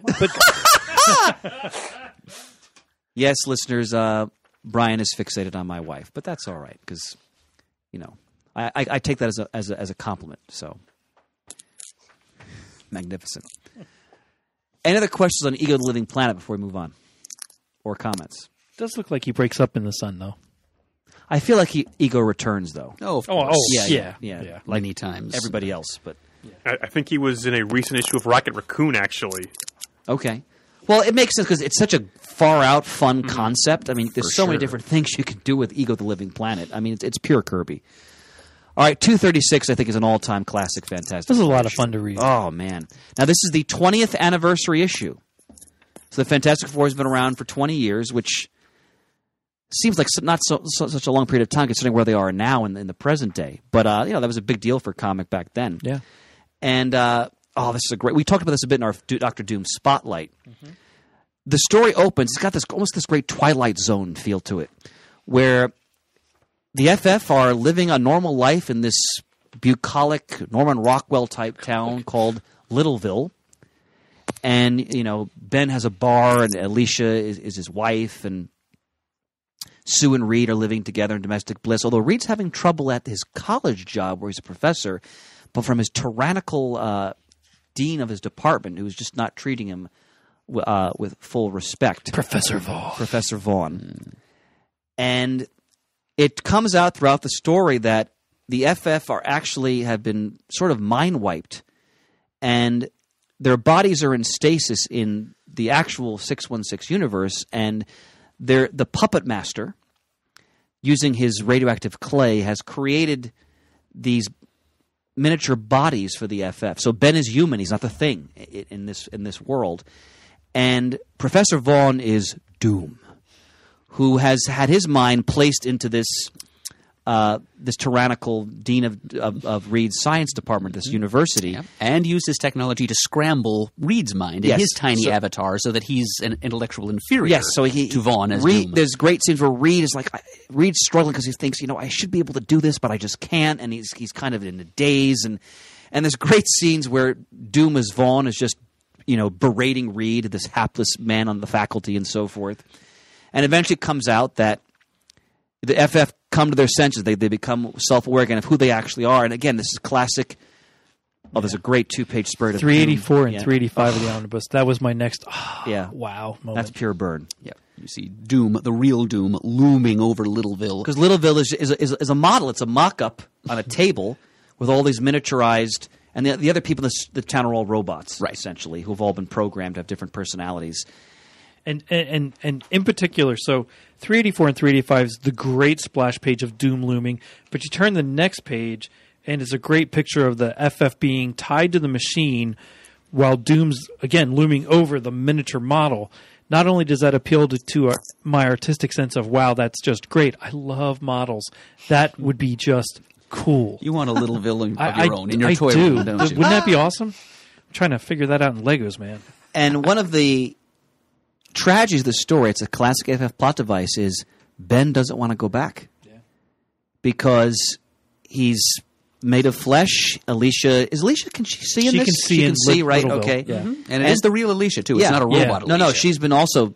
Because the puppet master, in his own warped way, is trying to give his stepdaughter the domestic bliss in this fantasy world he's created. I mean, the puppet master is a warped, but albeit tragic character, essentially. So Ben doesn't really want to go back. Ultimately, of course, he heeds the call to duty, and he does. And eventually, the FF are able to break out of Littleville. There's a great scenes of them as these miniature beings trying to work their way out. And there's a wonderful scene where Sue comes across Doom in his sanctum. And Doom has his mask off, and he's playing the piano. And Sue's so moved by how beautiful Doom is. Doom is a lover of the arts. And then she sees Doom's ravaged face. And his senses are so acute, even though she's invisible and small, he senses right away that she's there. And ultimately, the FF rally and defeat Doom. And there's a great, again, almost like a Twilight Zone twist where Doom, to escape, gets his mind out of his armored form into the Professor Vaughn, clay being. But the puppet master destroys the ring Doom is wearing so he can transfer minds back and forth. So now Doom is trapped in the little Professor Vaughn body. And Puppet Master's reprogrammed all the little robots. They're like villagers with the pitchforks now chasing Doom. And the story ends with just saying, Doom in his form can run forever, but of course so can everybody else. So that's where that ending. That's where we leave Victor Von Doom at the end of the classic issue 236. Proud Doom brought low by the being he thought his lackey, the Puppet Master. Yes. And as you said, Chris, he is a tragic figure. He's a sympathetic figure. Yeah. And probably next to Doom himself, he's probably the most complex, well, maybe Galactus too, but the most complex human foe that the Fantastic Four face. And I was very happy to see the little guy, Philip Masters, get the upper hand at the end. He's sitting on Doom's throne in the little castle. Yeah, he at the end. Angry mechanical villagers taking vengeance on Doom for not for any slight that Doom perpetrated on the Puppet Master himself, but for spoiling things for his beloved stepdaughter Alicia, whom he loves more than life itself. Yeah, and as Mr. Deemer mentioned, and I agree 100%. Byrne really explores not only in this story but throughout his arc just the ego of Doom. And, there's this scene in this story where Sue's just like, my God, his ego. He can't even acknowledge for one moment that Reed actually got us out of the situation. He refuses to acknowledge the intellectualism of Reed Richards at any time. Only Doom is superior. And Byrne does a lot with that. Hey, go ahead. Doom's not left-handed, is he? Is Doom left-handed? Because he grabs the glass with his left hand? No, he does do that. That doesn't. Although he grabs it with his left hand, and then it looks in the next never picture like he's slamming it down with his right.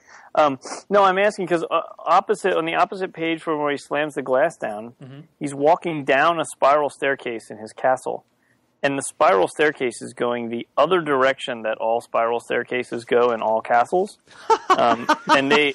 Deemer the World Traveler, ladies and gentlemen. Well, they very specifically go the other direction because if you're higher up and you're defending and you're fighting with a sword, and you're fighting down the steps, right, as people are trying to invade up the staircase. If you're standing up top, you have more room to swing your sword, but if you're coming up and you try to swing your sword, you're going to hit the middle support of the spiral staircase, and you can't really attack the person up top who's defending. So they all, because most people are right-handed, they spin counterclockwise up, right? So that when you're coming down the steps, you have more room to swing your right hand. And I just noticed that John Byrne drew it so that it was going the other direction, and I thought, is Doom supposed to be left-handed so he can swing his sword? But it's probably just, Byrne just probably didn't know that little tidbit of castle construction, right? Wow. Absolutely magnificent. Ladies and gentlemen, that was vintage Brian Deemer right there. Yeah, that's something Very I never impressive. thought I'd learn tonight. God, I'm glad you're with us. Now, Go ahead, Pence. I was going to ask, the back of this issue, is this a brand new Lee Kirby story? This is an adaptation by Lee and Kirby of an episode of the Fantastic Four 70s cartoon, which was itself an adaptation of Fantastic Four number 5. The first appearance of Dr. Doom. But essentially, this is new artwork from Kirby. Is that correct? Yes. Yes. What are you saying yes for? Again, because it's based on something they did. But it definitely is. But- It's got Herbie the robot in it. Well, that's what I mean. He That's- definitely wasn't in Fantastic Four number 5. I'm trying to find what Kirby was doing at this time, and not a whole lot published work. Well, that I'm remember, finding. Kirby in the mid-'70s returned to Marvel. Yeah, but this is like This- 1981. I'm sorry, yeah, this is the 80s, This so- is 81. I He think. did go to Hollywood to do some animation work. He did work for Hanna-Barbera. Okay, He was okay. doing storyboards. I don't know the circumstances of his return for this particular issue. Probably just the anniversary. I would assume so. Yeah. But one thing I want to read, just to give an example again of how Byrne perfectly captures Doom's ego.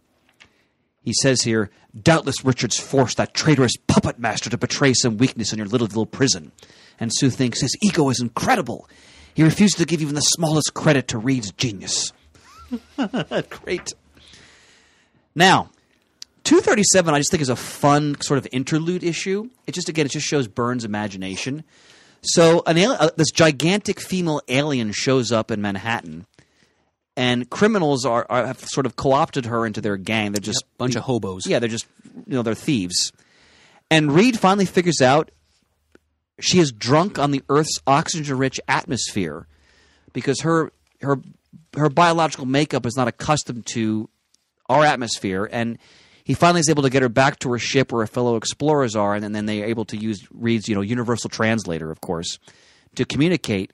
And it's just again, it's just a fun little twist, on a typical alien. Why is this alien here, and what are their motives? And well, she's just drunk. That's why she's basically acting this way, essentially. Now, also, not only is that great for this issue, but the title page shows Spider-Man and his amazing friends starting back in September of right. 81. So that was kind of cool to see one, because I did watch that from the beginning. I me can too. remember doing that, and that was just a neat little perspective for me. Well, I'm glad you mentioned that because, especially as we go back to books that came out when we were growing up, a lot of times you see those little shout-outs to things that were so important to us in terms of cartoons or toys or anything of that nature. And there's no ads through the omnibus, but Yeah. yet the title pages, the covers are intact. And I remember in the late 70s, they'd often have ads for the Hulk, Marvel's TV sensation, and stuff like that. So those are just fun little windows into the past there.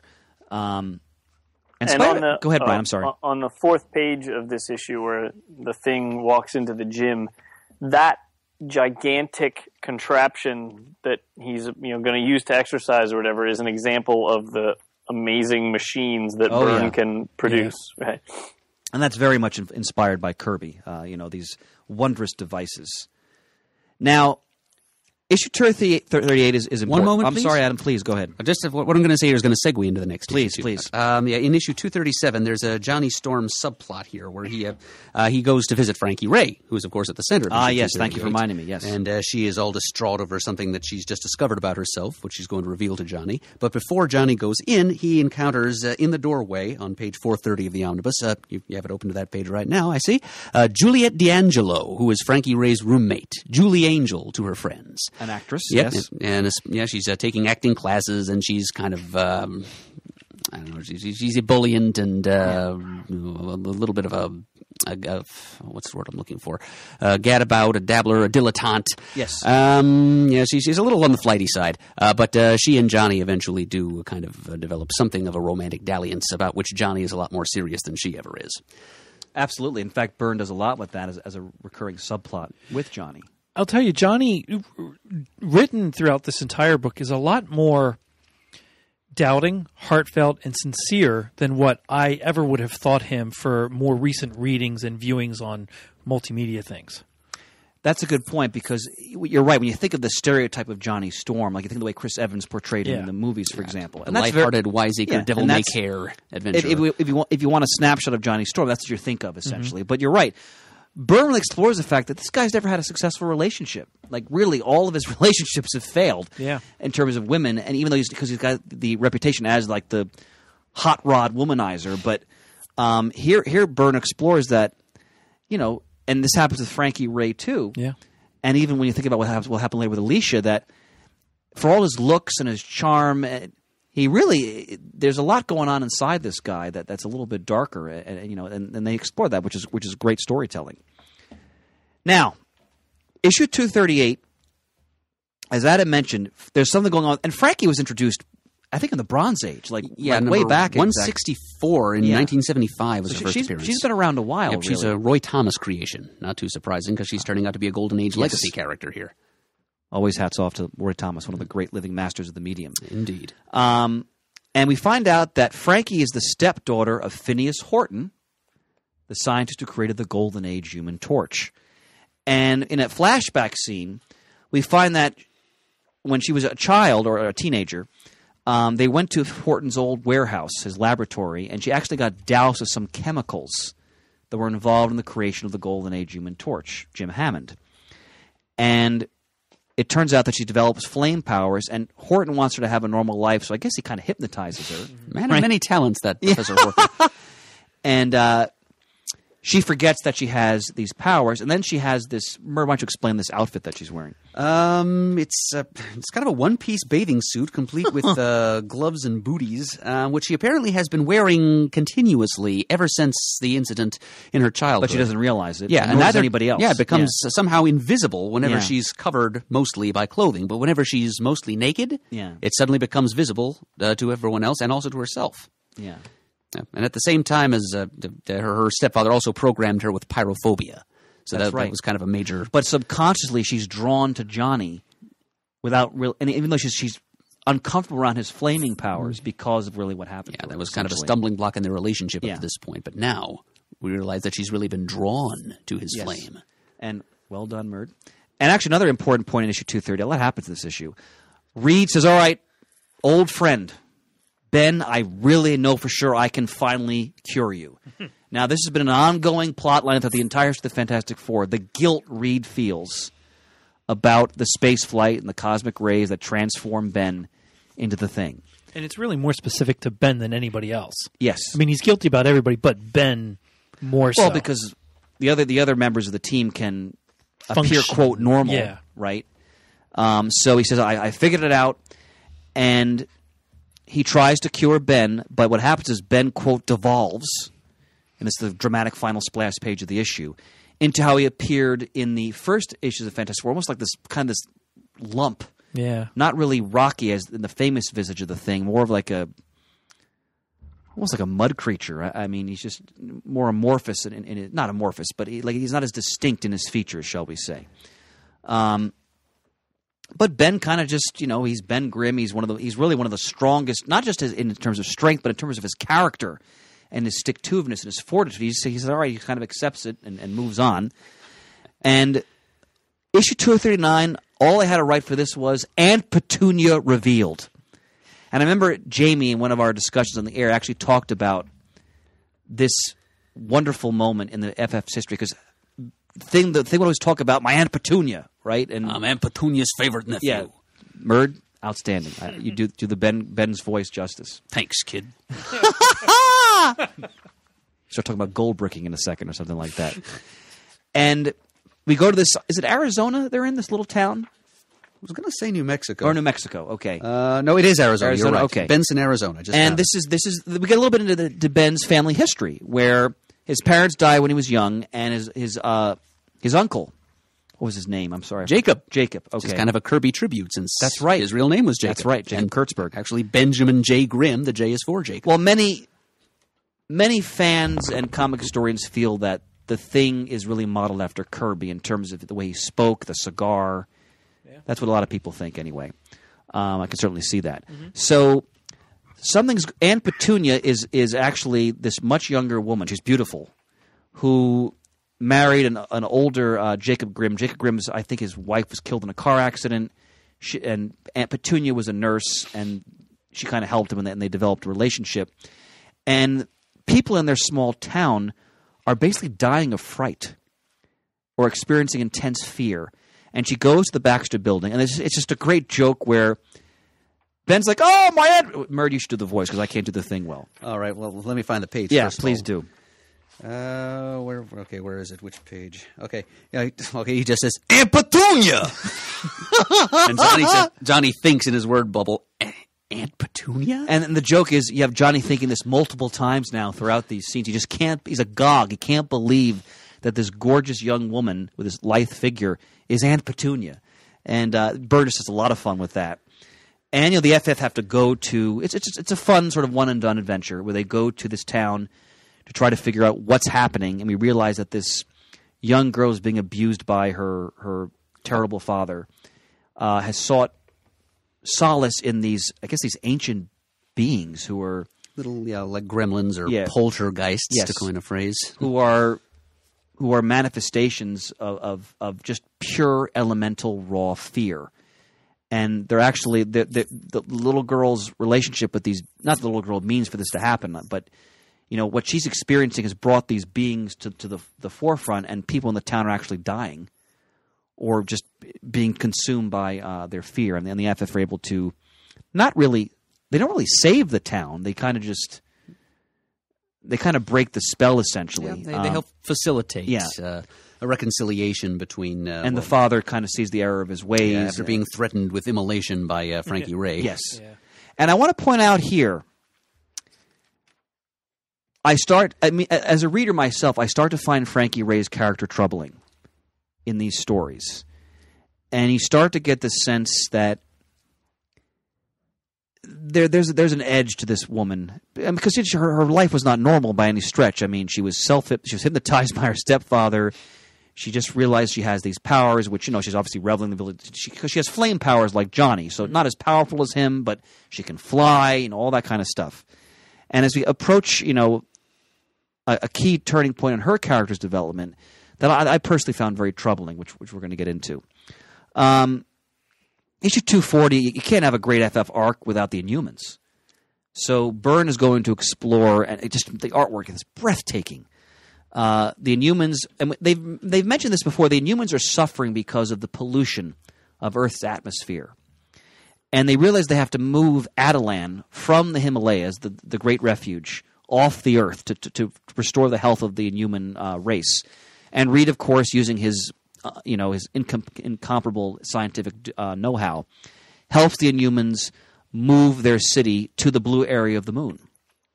Now, Murder, correct me if I'm wrong, the blue area of the moon was set up as a test site between the Kotati and the Kree by the Skrulls. So it wasn't a contest to see which one would get Skrull technology, basically? I think it was...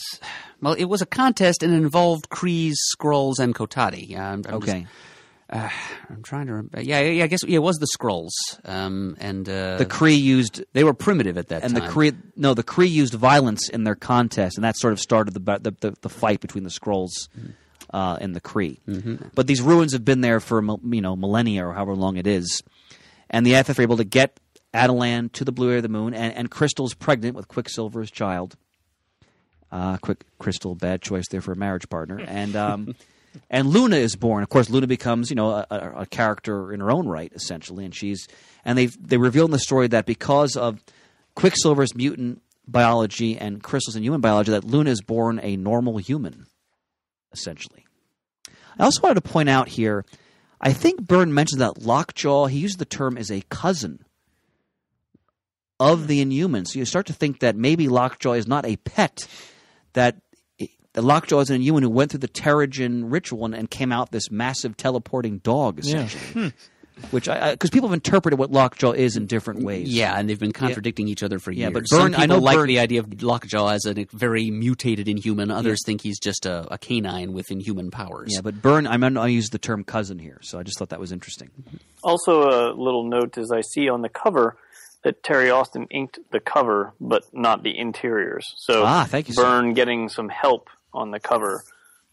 Well, I was reading an interview with Byrne, and he was saying how, because he was being asked about Terry Austin's work, and he said, I never, I'm paraphrasing here, but he didn't necessarily think that Austin would work well with him, but he's like, wow, it worked. It just, the results of their and that's one of the legendary penciler inker team-ups, certainly in American comics, is John Byrne and Terry Austin.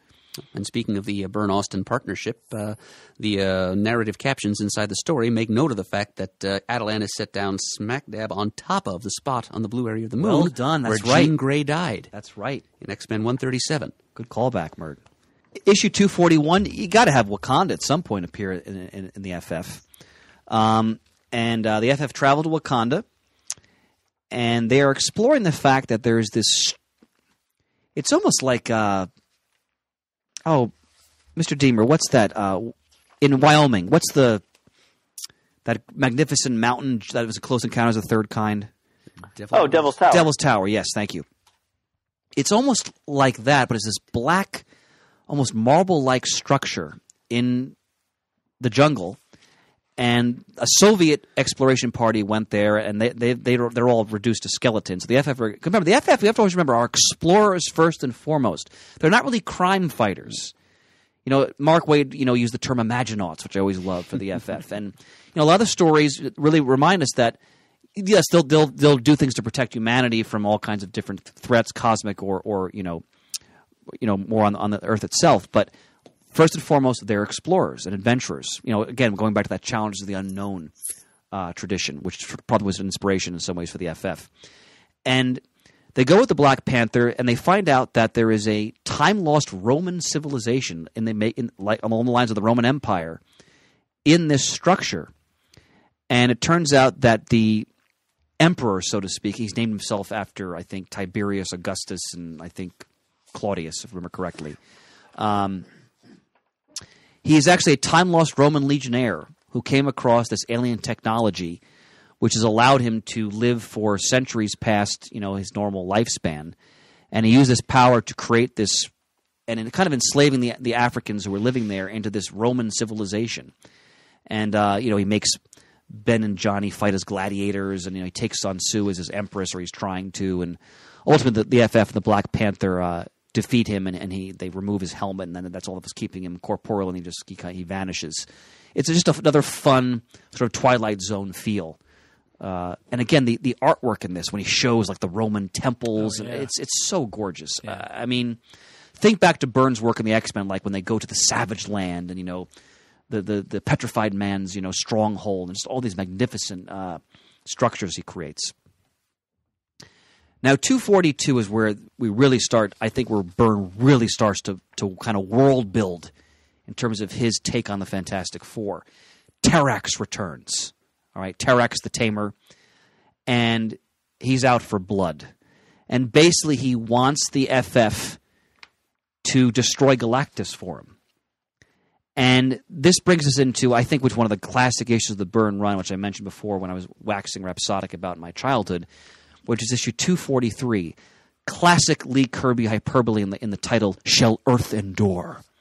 And then on the cover, Everyone versus Galactus. I'm sure many listeners are familiar with this cover. It's not a pose you're used to seeing Galactus in, where he's actually fighting many heroes in the Marvel Universe who are kind of swarming around him like ants, all right, trying to bring him down. And Terrax has used his axe to carve Manhattan out of the bedrock, because he has the power cosmic, and he levitates Manhattan into the atmosphere, into space, with a dome around it, and you have the.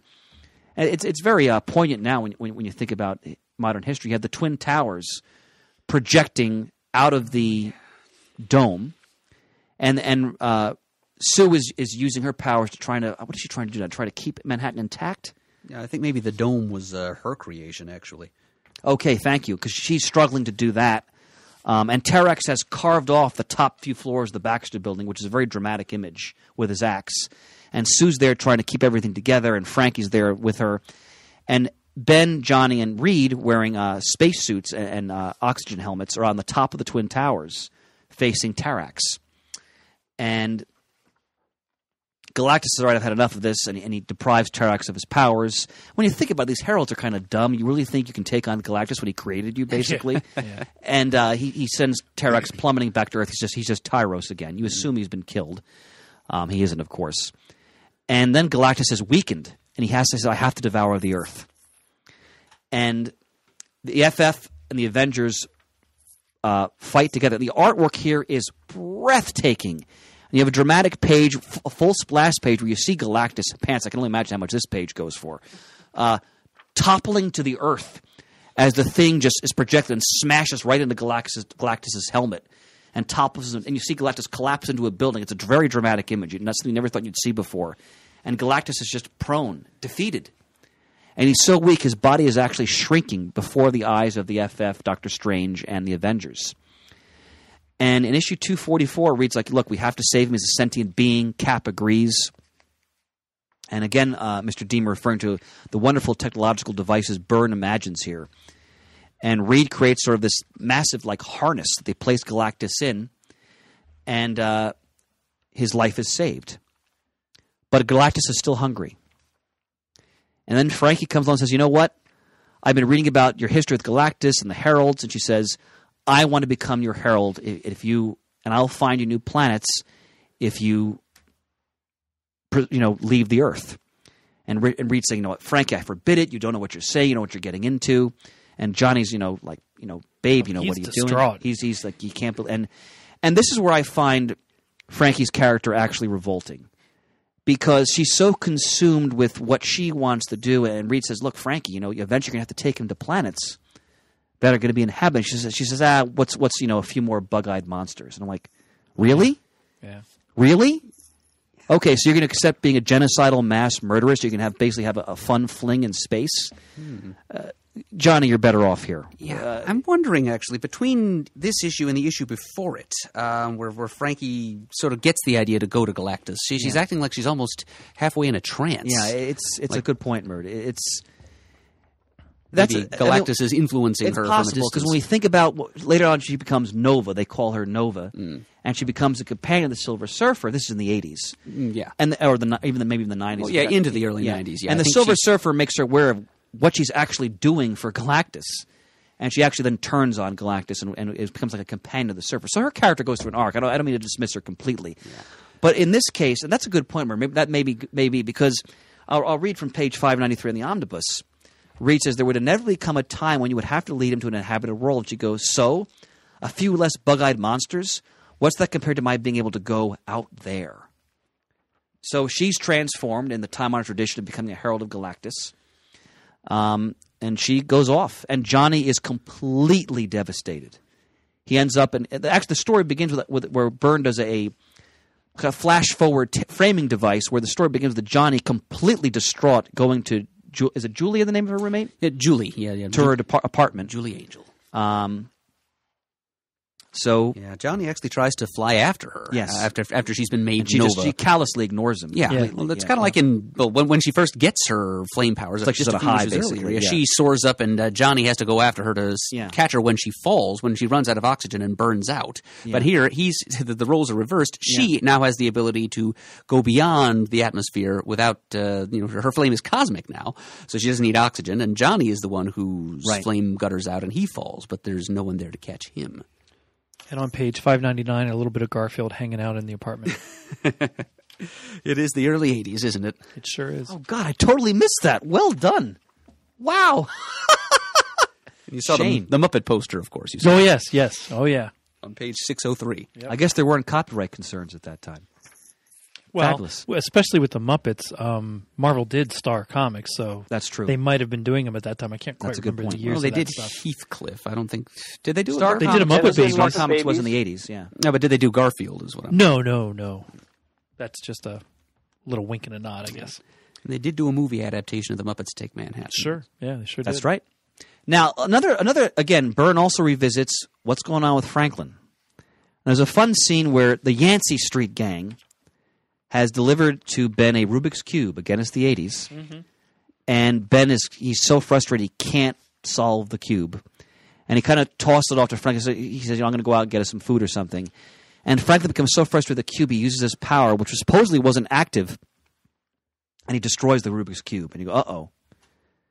Franklin's powers are no longer latent here. As well as, doesn't he also blow up the robot? Yes. He solves the Rubik's Cube. He blows up the robot. Yeah, because the robot is designed to monitor his powers. If his powers return, yeah. But his powers have now spiked so high that the robot can't process all that psionic energy, and it blows. And at the same time, here's some foreshadowing. A rerun of Leave It to Beaver is on in the background. Yeah. And Franklin hears Wally say, Beav, when are you going to grow up? That's right. And that coincides with the power surge, and that leads to the next issue. Well done, Adam. One more important thing about this issue, number 244, though. In one of the other epilogues, or prologues, as it's called, Reed Richards finally buys the Baxter building. That's right, from Collins, the cantankerous and miserly landlord. I like when he's walking past and Sue says hi to him. He's got little money things going around his head, crawling around his head. Reed writes him a check. Yeah. He's off to build his money bin. Yeah. Okay, so the next issue is very important in Sue's character trajectory. It really focuses on her, and she's having an interview with Barbara. Is it Walker? Yep. Yeah. Who was always supposed to be Barbara Walters, and Walker's actually taking her to task. Like, Walker's coming on as a very strong feminist and saying, why you call the invisible girl? Like, why'd you take your husband's last name? You're acting like you're like a third wheel to your husband. And Byrne does a wonderful. This is really great writing. In Sue is very calm, very poised, very professional, but not backing down and defending her choices as a modern woman and why she's doing what she's doing as a superhero, as a mother, as a husband. It's really the writing is really well done in these scenes. And while this is happening, as Murd mentioned, the foreshadowing, Franklin has transformed into his adult self, complete with long hair and beard. And he changes Ben back to his familiar rocky exterior that we all know and love. With just a touch. Yeah. We can't. Franklin. Now, Adam, does Franklin have reality warping powers, essentially? His psionic abilities have really never been they're almost measured. Limitless, essentially. Yeah. So he can. Well, he created the whole pocket universe for the Heroes Reborn thing. Yeah. So if he can do that counts as reality warping, I think. Yeah. So he kind of burns out his adult self and uses up all his excess psionic energy and reverts himself to a child in this act of putting Ben's rocky skin back on him. And eventually, the FF don't realize who he is at first. They think he's just some cosmic being run amok. Yeah. And then, of course, a mother always knows who goes, my God, it's Franklin. And, it's actually pointed because he's like a little kid talking in this adult mommy in this adult body. And ultimately, they're able to restore him. And then Reed realizes that... Well, they don't restore him. He does it after he touches the thing. Right. I think all that power goes into... He spontaneously reverts. Thank you, sir. Thank you. To his proper age. And Reed then realizes, my God, Ben has a mental block. He does... I probably could cure him. Yeah. But... he's afraid if he becomes fleshy, Alicia won't love him. And they even play with the notion that maybe Alicia does feel that way. You're not really sure by the way she responds. And we have to remember what pathos there is around Ben Grimm. He's one of the most tragic characters in the Marvel Universe, but also one of the most noble and most loyal, essentially. Great issue. Now, Doom. Yeah. And this is important because this is one of Jamie's favorite arcs, I think, and he always talked about this in the run of the Fantastic Four. Now, in 246, when we left, Doom is trapped in the Professor Vaughn body, running around Littleville being chased by the mob. And one of the Doom bots, because remember, Doom has a contingency for anything that happen, he has a contingency planned. So one of the Doom bots appears over Littleville and apparently slays the Puppet Master. Now, the Puppet Master does come back, though, doesn't he? He does. Yeah. I think he's next seen in the Thing solo series, or possibly Marvel 2-in-1. I've got. Yeah, it's in the Thing. I have a note here about it. So we have to assume that somehow he got his mind back into his regular body. Yeah, by a couple of external... advantageous circumstances, he manages to... Yeah. Well, I'll say more about that later. So the Doombot grabs the Professor Vaughn miniature because that has Doom's mind in it, and he returns to a craft where they have they've regained Doom's actual body. Now the FF had Doom's body in stasis because his mind was empty, and they return to the Latverian embassy. It just reminds you of the cruelty of Doom. The ambassador there dares he doesn't even think, he just questions Doom just in an innocuous way, and the Doombot just breaks his neck. I mean, you have to realize the Doombots think they're Doom. Mm-hmm. So, the brutality of Doom. And the FF get trapped in the Latvian embassy in New York City. They face different Doombots and different traps. And eventually they're ferried off by the ship, and the real Doom is restored. His mind is restored to his body. And this leads us to, I think, one of the all-time great Fantastic Four issues. And this is one of Jamie's favorites. Oh, it sure was. Issue 247, This Land is Mine! And, of course, the cover has Doom, towering over Latveria, after Doomstadt, the capital of Latveria. And the FF, to their horror, realize that Zorba is no longer a benevolent monarch. He's become a despot. And he's reprogrammed Doom's murderous robotic secret police to terrorize the people of Latveria. That next page, 654 and 55 in the omnibus, it's gorgeous, is the second and third page of the issue, and that's my next. And each time I gasp, it gets better and grander. So fantastic in an almost traditional Doom pose, like I think, and I think of it from the Spider-Man and His Amazing Friends opening theme cartoon, where you see Doom in that pose, and I'm doing the pose that nobody can see, with all the FF around him on the splash. These 2 pages, and you also have beautiful. One of the classic, again, the Kirby influence, Reed restraining the Thing. That we often see those covers where like Reed is stretching his elastic powers to prevent the Thing from going off half-cocked. It's a classic image which Byrne pays tribute to there. Now, we've talked about this issue at length in our Dr. Doom Spotlight, but just to quickly, because it's a great issue. It's just the FF are forced to unite with Doom because they realize Zorba's become this tyrant, and Kristoff is introduced here, who will become Doom's ward. This child, his mother is slain by one of the robotic enforcers that Zorba's reprogrammed. Literally seconds after Doom promises that she is under his protection. Yes, and Doom is... Yeah. And remember, Doom, in his own warped way, loves his people, as long as they're obedient. Mm-hmm. As long as they appreciate the fact that they have prosperity.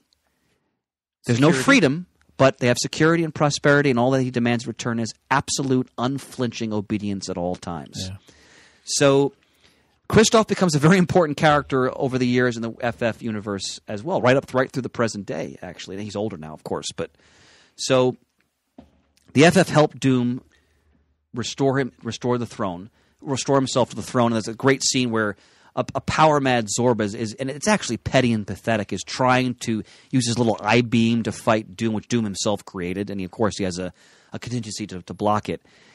And you don't see Doom kill Zorba, but you assume he does, because he wants to wipe out that bloodline. Remember, that bloodline murdered Doom's family, right? Because the monarchy of Latveria is what killed his mother and also drove his father to death through exposure in the winter. So there's a lot of bad blood there, to say the least. But again, I would refer to listeners, if you haven't listened to our Dr. Doom Spotlight, we go hot and heavy into Dr. Doom in that Spotlight, his whole history. And now, having read this, I'll have to go back and listen to that again. I mean, I know I was here for that, but I'd be interested to listen to that again now, having read that story. Episode 1505, back in September of 2014. Pansy knew we could count on you. Issue 248 is another kind of fun one-and-done story. It turns out that, well, seemingly, the moon has been captured and abducted by these giant beings who are, bigger than the moon. And the FF end up in there like they're, however big their ship is. And, the Inhumans, everybody starts to be killed or dying off, trying to stop this. Because, this being has abducted the moon. Now, you can imagine what that did to the Earth, by the way, if the moon suddenly vanished. Think Space 1999, for example, which I think Ben Grimm makes a joke about that in the story. He does. It turns out that Triton, is it Triton or Triton? Triton, right? I'd say Triton. Triton. Yeah, just anglicized was exploring this subterranean, I guess, water world in the moon. And he comes upon these crystals that sort of I guess they kind of tap into people's greatest fears and traumas. Like Reed sees Sue dying, like disintegrating in his hands, and that kind of snaps Reed out of it, and he realizes that none of this is actually really happening. Yeah. All the time he's remarking to himself, "This is impossible. These beings that large can't exist. They couldn't even stand up if they were that big. If this ship were really this large, if we were really this many hundreds of miles apart, we couldn't hear each other, but we can. So it's just like a little bit of a tweak to the golly gee wow. It's another fun kind of Twilight Zone type episode, basically. It's a fun one shot. The next two issues are very important. Issues 249 to 250, John Byrne draws the X-Men again. Well, it's not really the X-Men, it's Skrulls, but it must have been a thrill for readers at the time to see Byrne rendering, Storm, Colossus, Nightcrawler, and Cyclops. And this story, Gladiator, who of course comes out of the classic Shi'ar stories from the space operatic aspects of the X-Men in the Claremont, Cockrum, Byrne era. I think Cockrum designed the Gladiator. He designed all the Imperial Guard. They're very much his style. Sort of based on the Legion, of whom Cockrum was a fan. Well, Nightcrawler originally I think was supposed to be a member of the Legion. Yeah. So Gladiator comes to Earth trying to warn the FF that the Skrulls are up to no good. Remember, the Skrulls throughout the Marvel Universe, its history, are one of the most warlike of all the races that the Earthers experience or come in contact with.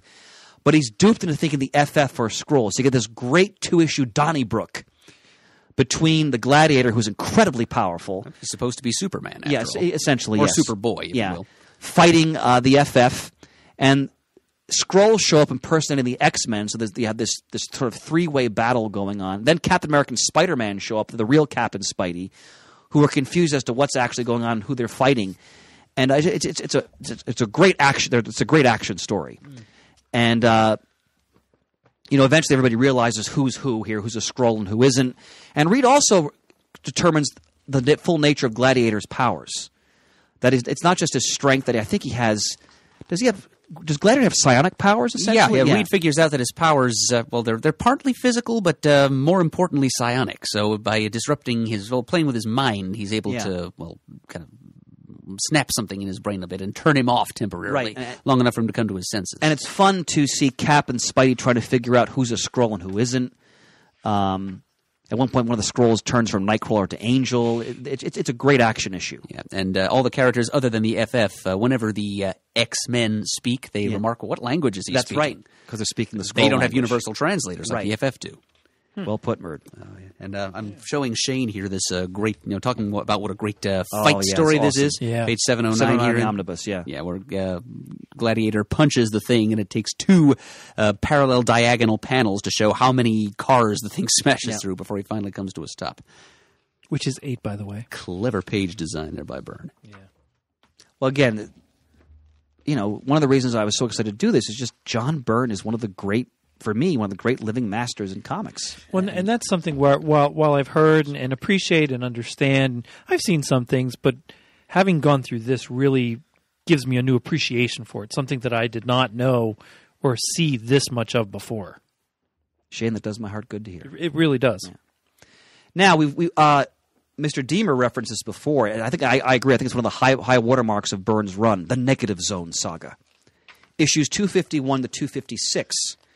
Where the FF, again, not seeking trouble, this going to explore the Negative Zone. Murray, could you just explain for the listeners just how the Negative Zone differs from the positive matter universe that the FF live in?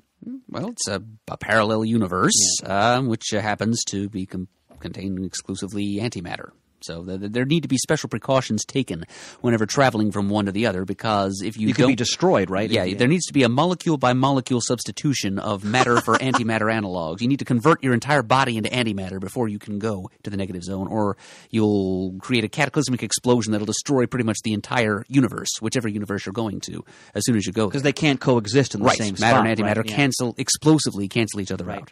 And we have to think back to the classic FF51, This Man, This Monster, where, we talked about how it's one of the greatest stories in the history of the Fantastic Four, where this petty scientist who's jealous of Reed Richards impersonates the Thing, and Reed and they end up in the Negative Zone, and Reed and this imposter are going to actually hit that barrier and be destroyed. And the imposter realizes the nobility of Reed, and he actually kind of takes on Ben's nobility and throws Reed back into the positive man universe and allows himself to die, essentially. It's one of the great Lee Kirby stories of all time. Now, 252, Shane mentioned this, is the famous cinematic issue. It's also one of the 2 issues that month which had the Lakeside Tattoos advertisement on it. That and Spider-Man 238, which is the first appearance of the Hobgoblin. True. And I should just to reassure back issue collectors, the value of the book doesn't change whether or not you still have the tattoo in the comic. But this issue is so gorgeous because you got to read it.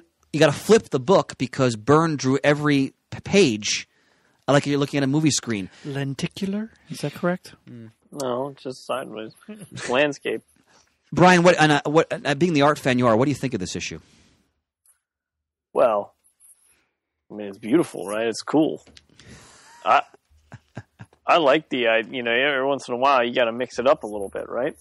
If every comic is always the same, sort of like Dave Sim did some interesting things in some issues of Cerebus where, as the panels go, it makes a circle, so you have to keep turning the book a little bit as you read each panel. You gotta get creative with it, and so I think it's cool.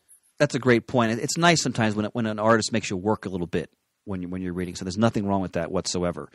Yeah, there's even some pages in here where he has arrows that show you how to read the panels because it's a little different than what you're used to or whatever. And I think that's cool. Now, this story, while the FF are exploring, unbeknownst to them, Annihilus has crossed dimensions into the Baxter Building.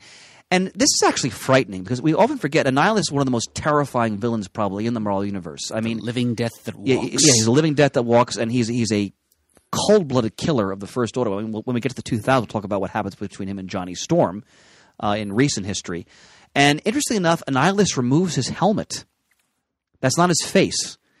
And at times it has been, but has it? Okay, he's gotten so old and withered. He mentions in the story that he's crafted this helmet because it resembles what his face used to look like. I missed that. Well done, Adam. Well done. Because remember, Annihilus, if I think back to your explanation when we talked about him in the Silver Age, he was like a microorganism on a space ark that was exploring. Like a little carnivorous insect, basically. Yeah. And he evolved. After the space ark carrying him crashed onto this planet in the negative. And he got the cosmic control rod, became like this intelligent, malevolent insectoid being. Conqueror basically. And despoiler of worlds, And apparently Annihilus is dying. Yeah, because he's been deprived of the cosmic control rod, his principal weapon, which was also the source of his vitality. Yes, apparently. and he feels that if he's going to die, everybody has to die with him. So he's going to create this. He's going to use like this null field that you talked about to merge both dimensions and just kill everybody. Essentially, he's trying to use the Baxter Building as like the epicenter of this. So the FF go through. I mean, this is art-wise. I think it's one of the high points of Byrne's run. They go to all these fantastic worlds in the negative zone. They meet different alien races. Yep, I was thinking to myself as I read this. We know Byrne is a Star Trek fan, so this absolutely. is like good point. His way of doing a Star Trek comic with the FF as the characters. And I'm glad you mentioned that because that's clearly the case here. And I mean, Byrne has done a lot of great Star Trek. There's a wonderful IDW omnibus. I don't know if you have it, Shane, where they've collected all of Byrne's IDW Star Trek stories. It's great. I'll have to look at that. I'll bring it in next time I see it and lend it to you. They're excellent. So, Byrne's love of Star Trek is well known. But interesting enough, I found this fascinating. He directly takes on the fact that Reed and Brian mentioned this in his introduction, are a married couple. And they've made it clear that they need some alone time to have sex. And they really don't hide it at all. I mean, the thing makes a joke about it, essentially. And it's very well done. And they conceive while they're traveling in the negative zone. There'll be ramifications from that later on. Now, ultimately, they're able to get back. There's a time with Avengers 234. So the Avengers have to come in because Annihilus is this null field is created. It's impenetrable. Thor's hammer penetrates it, but then just drops. And Thor has to run away because he's going to transform back into Don Blake within 60 seconds. The She-Hulk can barely, prevent it from expanding outward. But because of her gamma radiation, she's able to make a little more of a dent in a slight dent. A lot of the others. And we have to remember She-Hulk was an Avenger at this point. And the Avengers working on their universe, their dimension, the FF working from their side, ultimately able to cancel out the threat of Annihilus. Annihilus is sent back in the negative zone where apparently he's killed. He isn't, but it looks that way. But tragically, Annihilus brutalized and injured Alicia, who was there babysitting Franklin. So Ben is very upset because Alicia's been... I mean, Annihilus, it looks like he basically beat her, essentially. So he's distraught about that. And because the FF moved from the negative universe to the positive one, their costumes change. And we should mention that Byrne had already brought back the black bands around the collar and the waist of the classic blue FF costumes. He already made that change, going back to their early Silver Age appearances. And now, as Adam mentioned, he goes into the black and white. It's not really blue. It's more of a blue, black and white costume, essentially. And the blue, I think, are the highlights. I mean, it is black. And that's their costume for quite some time. In fact, I want to say, when they did when that horrible FF movie that never was released that's on video. Yes, I've seen it. Yeah. I think they're wearing those costumes. I think you're right, actually. So they were around for a while. I've seen a couple of stills from that. I'm kind of grateful that I haven't seen. Would you recommend it, Shane? I think it's worth a watch. Oh, yeah, absolutely. Yeah, at least once. It's hilarious. Absolutely. Now, issue 257, we return to Galactus, and it starts with Galactus saying, "I'm dying." And he's kind of collapsed in his chair in his massive world ship, and he needs to feed. And Frankie takes him to the Skrull throne world, and they basically wipe out the bulk of the Skrull race, essentially. It's a very dramatic and powerful series of images, because the Skrulls have been around since the early days of the FF, and in one shot, I mean, and Byrne takes you, it's fast, it's beautiful artwork, he takes you through, and terrifying, the entire process of how Galactus feeds, essentially. And he exterminates almost the entire Skrull race, basically. Well, I should point out here that it was the Skrull throne world as opposed to the home world that he destroyed. Yeah, that's true, Murray. Yeah, because the Skrulls are still around, but he wiped out a large They're portion. on a lot of different planets. Yeah, They're a star-spanning empire. So this is just like the political center. Yes, but the home world is called Skrullos, and it's in a different star system. Thank you for reminding me of that. But it's fair to say a significant portion of the Skrull race is destroyed here. Yeah, that's true, and including in fact, the remaining royals. Yeah, and they'll return to the consequences of that down the road, actually, in Avengers and the Fantastic Four. Yeah, now, before we move on, can I just make another Skrull-related note? I'd wanted to mention this a while ago, but way back in issue 209, in addition to being Byrne's first FF art and the first appearance of Herbie, we also saw kind of a power shakeup, the first in Marvel history in the Skrull Empire, in that Emperor Doric, who has been the leader of the Skrull Empire since the early, sometime in the Fantastic Four teens, like number 18, I think. His wife turns on him and kills him and shoots him in the back, because he's lily-livered. Yeah, the battle against the Xandarians was going poorly. He was going to retreat, and she just zapped him to try to save the honor of the Empire. Well, he was going to abandon his fleet and just go kind of escape on his own, and she was disgusted. So, but then the Skrull Empire from that point up to when Galactus devours the throne world, an empress. It became a matriarchy. Yep. And we also see Princess Anel, whom fans of the Roy Thomas's Kree-Skrull War will remember. She was a fairly key character there, and Byrne brings her back here just in time for her to die. That's right. Well done, Murd. Now, a very interesting plot point in issue 257, Frankie thinks that she may actually be in love with Galactus. You know, she's thinking about how that she's like no other, well, you can't call Galactus a man, but she does, that she's ever known, and she feels this great concern and tender affection for him. You know, she's trying to help him and restore him and so forth. So it's just an interesting. Frankie's what they do with her character is very interesting. You know, she's a cosmic groupie. Excuse my language here, and with apologies to Peter Rio, since I think this is what he'd say if he were here. She's a starfucker. Another classic CGS moment from Adam Murdo. Now, 258, one of my all-time favorite issues of the Fantastic Four, entitled Interlude. The cover, Doom's Iron Gauntlet, tearing at the cover of the book. And that's your announcement that this is not going to be your typical Fantastic Four issue. And right from the get-go, when you get to the story, it opens up, and Shane, this reminded me of what you were saying before, Doom posing majestically on the parapet of his castle. And he's ruminating. And the story is basically a day in the life of Dr. Doom. And it takes you through just the day of him with interacting with Kristoff, who's now his ward, who was having tutored. And they actually showed Doom being affectionate with the child, like, picking him up and the kids laughing and happy and so forth. And but it's Dr. Doom, so it's never going to be all hearts and flowers here. And it's revealed that Doom was preparing a new scheme to ultimately destroy the Fantastic Four. And he's got his hands on Tyros.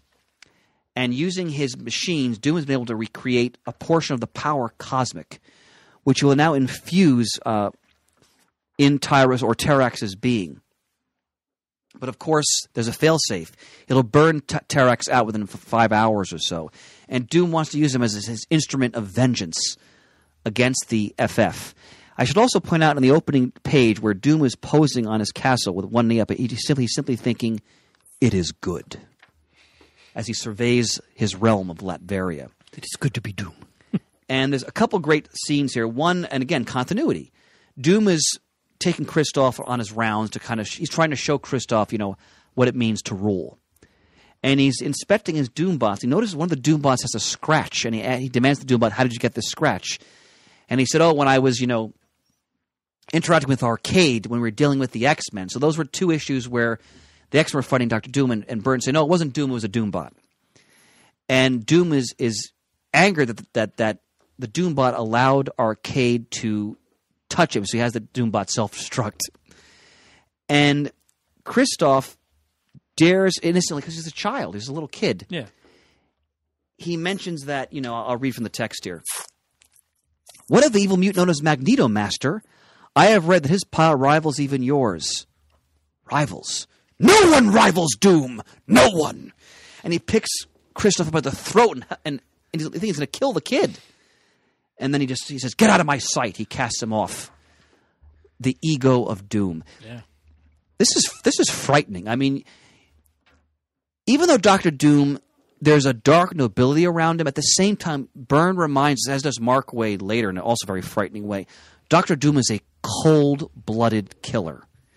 And his ego is so all-consuming that he'll even threaten the life of an innocent child. That he's taken care of. Yeah, Right. he's taken care of because he dared question Doom's supremacy in all things. Yeah. So it's definitive, Dr. Doom. It's a great story. Now, I have to take my leave. I have parental duties I have to get to with Ben. Of course, Thank my you. friend. I also must away at this time. My friends, That was a lot of understood. fun. You'll be missed. Yep, sorry to lose you both. Yeah. But thank you for allowing me to join you again. Anytime. Allowing you, so you're one of the founders of the show. My God.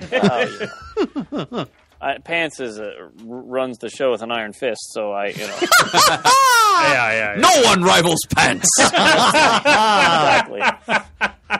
Maybe some trousers, but that's it. Oh, God. Pantaloons. All right. So, thank you. No, thank you. Thank you both. Now get out. All right. All right, guys. Farewell, brothers. Good night, Brian. Bye-bye. Bye. All right. Now, issue 259. Let's talk about domesticity for a moment. Sue and Reed realize we have to give Franklin a, quote, normal life. So they're going to move out of the Baxter building. Again, Byrne's shaking things up. They're going to move out of the Baxter building, and she buys a whole... Now, she's wearing a wig. She doesn't want people to know that she's the Invisible Woman, or that she's still the Invisible Girl at this point. And they purchase a home in a suburb of Connecticut, essentially. And at the same time, Tyros is on a rampage because he's been given the power cosmic, not knowing that he's really a pawn of Dr. Doom. And the Silver Surfer is drawn to this struggle because he senses the power cosmic. And the Thing, the Torch, and Sue are all dragged into this battle. A supermarket is demolished. At the same time, Reed has disappeared, and he's not responding to the FF's signal flares and so forth. And in issue 260, Doom arrives on the scene, and he makes the mistake of trying to take on Terrax in one-on-one combat. And Terrax uses the power cosmic to fuse Doom's armor. So Doom is trapped in his armor and he can't move. His arms are outstretched. And the Surfer takes on, because the Surfer's trying to protect the Earth, and he takes on Terrax in a life or death. Shane's embraced me. Take care, brother. Drive safe.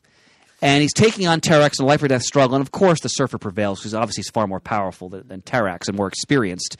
But as they plummet to Earth, their bodies are almost transformed like a cosmic ball of fire, and they're plummeting right toward Dr. Doom's immobilized form. And Doom says, all right, I have one chance. And Doom does something, you're not sure what. And then we turn to Aunt May, who's one of the bystanders of the battle. Again, Byrne reminding us this is all one universe. And she's talking to this man next to her holding grocery, and the man suddenly says, "Cease your idle prattling, woman." And he storms to go, who's that? And Doom is seemingly obliterated by the impact. Tyros is killed, the Silver Surfer prevails. And the FF thinks all that's left of Doom is his faceplate. And they assume, he's finally gone. Is he, though? And at the same time, there's also interlude with the Submariner, who's inspecting some strange goings on on one of the borders of his kingdom, and he's stricken by some mysterious attack, and he turns to sue, of course, his great unrequited love for help. We should mention, and I know Jamie loved the Byrne Submariner series that Byrne also did. Oh, yes, in the early 90s. In the early 90s, which I read bits and pieces of, which was very enjoyable. Now, 261 and 262 is another one of the high watermarks of the Byrne run. The Search for Reed Richards and the Trial of Reed Richards. And I believe this takes us beyond the omnibus, yes. The omnibus, yes. Real quick, we talked a lot about John Byrne's art during this episode, and just mentioned that they made an artist edition, IDW did, of John Byrne's work on the FF. Yes, they did. And it includes issues, when I say includes, it's the all original art, copies of all the art from issues 232, the first story of 238, 241, 243, 247. I'm glad Jamie did get that book. Yes. He did have it, yep. 261 is the last one, then, of course, What If 36. So that's what his art edition includes. Can always count on you for those original art insights. Well, I have one more coming up, so pay close attention. Wait for it. This is an important story. This has been repackaged in trade paperbacks in the past, where the ramifications of issue 243, 244, where Reed saved Galactus' life. And remember, Galactus has consumed untold numbers of worlds. He's been around since the Big Bang, so he's killed billions of sentient beings. And the Shi'ar and other races kidnap Reed and put him on trial for saving Galactus' life. Now, I have to be honest with you, though, I don't have this issue on hand. I forgot. How did Reed get out of this? Do you remember, Adam?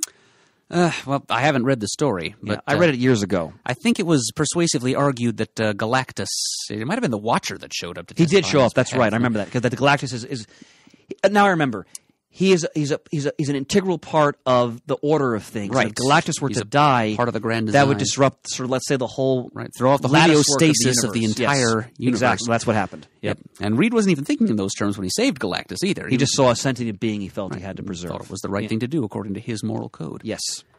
Oh, and I could also point out that in the middle of this story we had Assistant Editors Month. Oh, yes. A rather more serious story than some of the assistant editors' more whimsical ones, yeah. But we did get to see John Byrne himself and then assistant editor Mike Richards drawn into the story. Byrne has appeared in several of the issues that he's drawn over the years. He and Claremont. Michael Higgins, sorry. Oh, no problem. Not Michael Richards. I know he and Michael Richards. He and Claremont appeared in at least one of their X-Men stories as well. 263, 264, the Mole Man comes back. He can't keep the FF's original rogue down for long.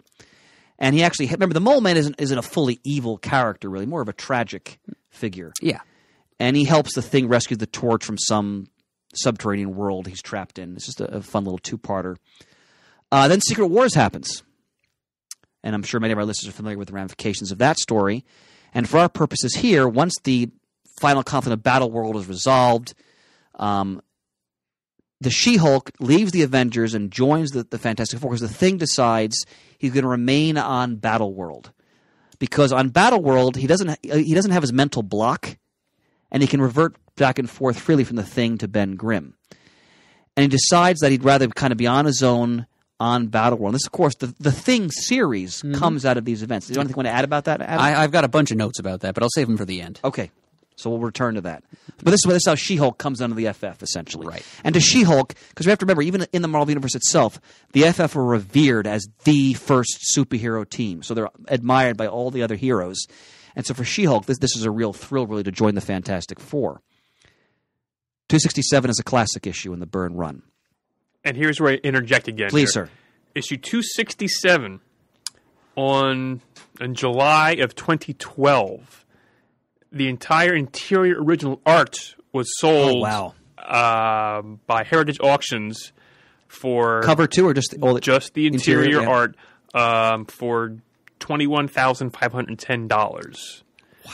Which actually, if it's a 22-page story, it's under $1,000 a page. It's Byrne. That's not that bad, actually. When you think about it. Yeah. That was 3 years ago as we recorded this.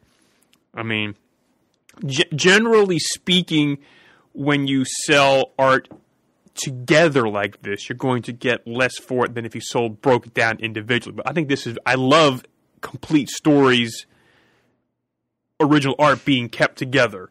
I don't know if it's been broken up since then. I haven't paid attention to the market since then. But again, that page. That's quite a purchase. Yeah, that page with the doctor talking to Reed. Yeah. It's devastating. It's all just with all blacked out and right in the center. Yeah. I mean, wow.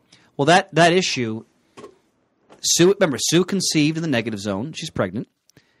But it turns out, I think it's because of the radioactivity in having the negative to do zone, yeah. Right. That it's threatened the pregnancy. Right. So they bring in a consortium of the foremost leading experts on the effects of radiation on human biochemistry in the Marvel Universe. So we got Bruce Banner. Right, We've of course. got Dr. Walter Lankowski, Sasquatch. Yep. Another Byrne creation. Oh, yes, true. Alpha Flight. Yep. Dr. Michael Morbius, the living vampire of Spider-Man. In one of his lucid phases. And since their combined genius isn't enough to solve the problem, Reed Richards goes after yet one more expert on radiation, Otto Octavius, Indeed. who is not really willing to help. And he has to chase him down. And time is of the essence, so Reed's trying to convince Octavius to come back with him. Yes, he's having kind of a schizoid episode. Yeah, he's not in his right mind. And finally he does. But as Pam's mentioned, this is again Byrne at the peak of his dramatic powers. It's devastating. Reed gets back. Sue lost the baby, and the issue just ends with just black. He lost the baby like 30 minutes ago. Yeah, it's devastating. For me, one of the high watermarks of Byrne's whole run. I mean, it's a powerful, poignant issue, and again, it's one of those issues where it kind of transcends, the stereotype of the comic book medium. No, it's more than that. That this is a powerful, poignant story that really goes to the heart. I mentioned before, this is one of the few issues of the Byrne run that I had read before we started preparing for this episode. Terrific. I picked it up just for the Dr. Octopus appearance, and so you didn't know what was going to happen? I was not expecting that. Oh, Murd! And before I got your outline today, I didn't know anything about this at all. At all. I knew nothing about this. Sorry to spoil it for you. No. It's fine. Like I said before at the beginning, if I was going to...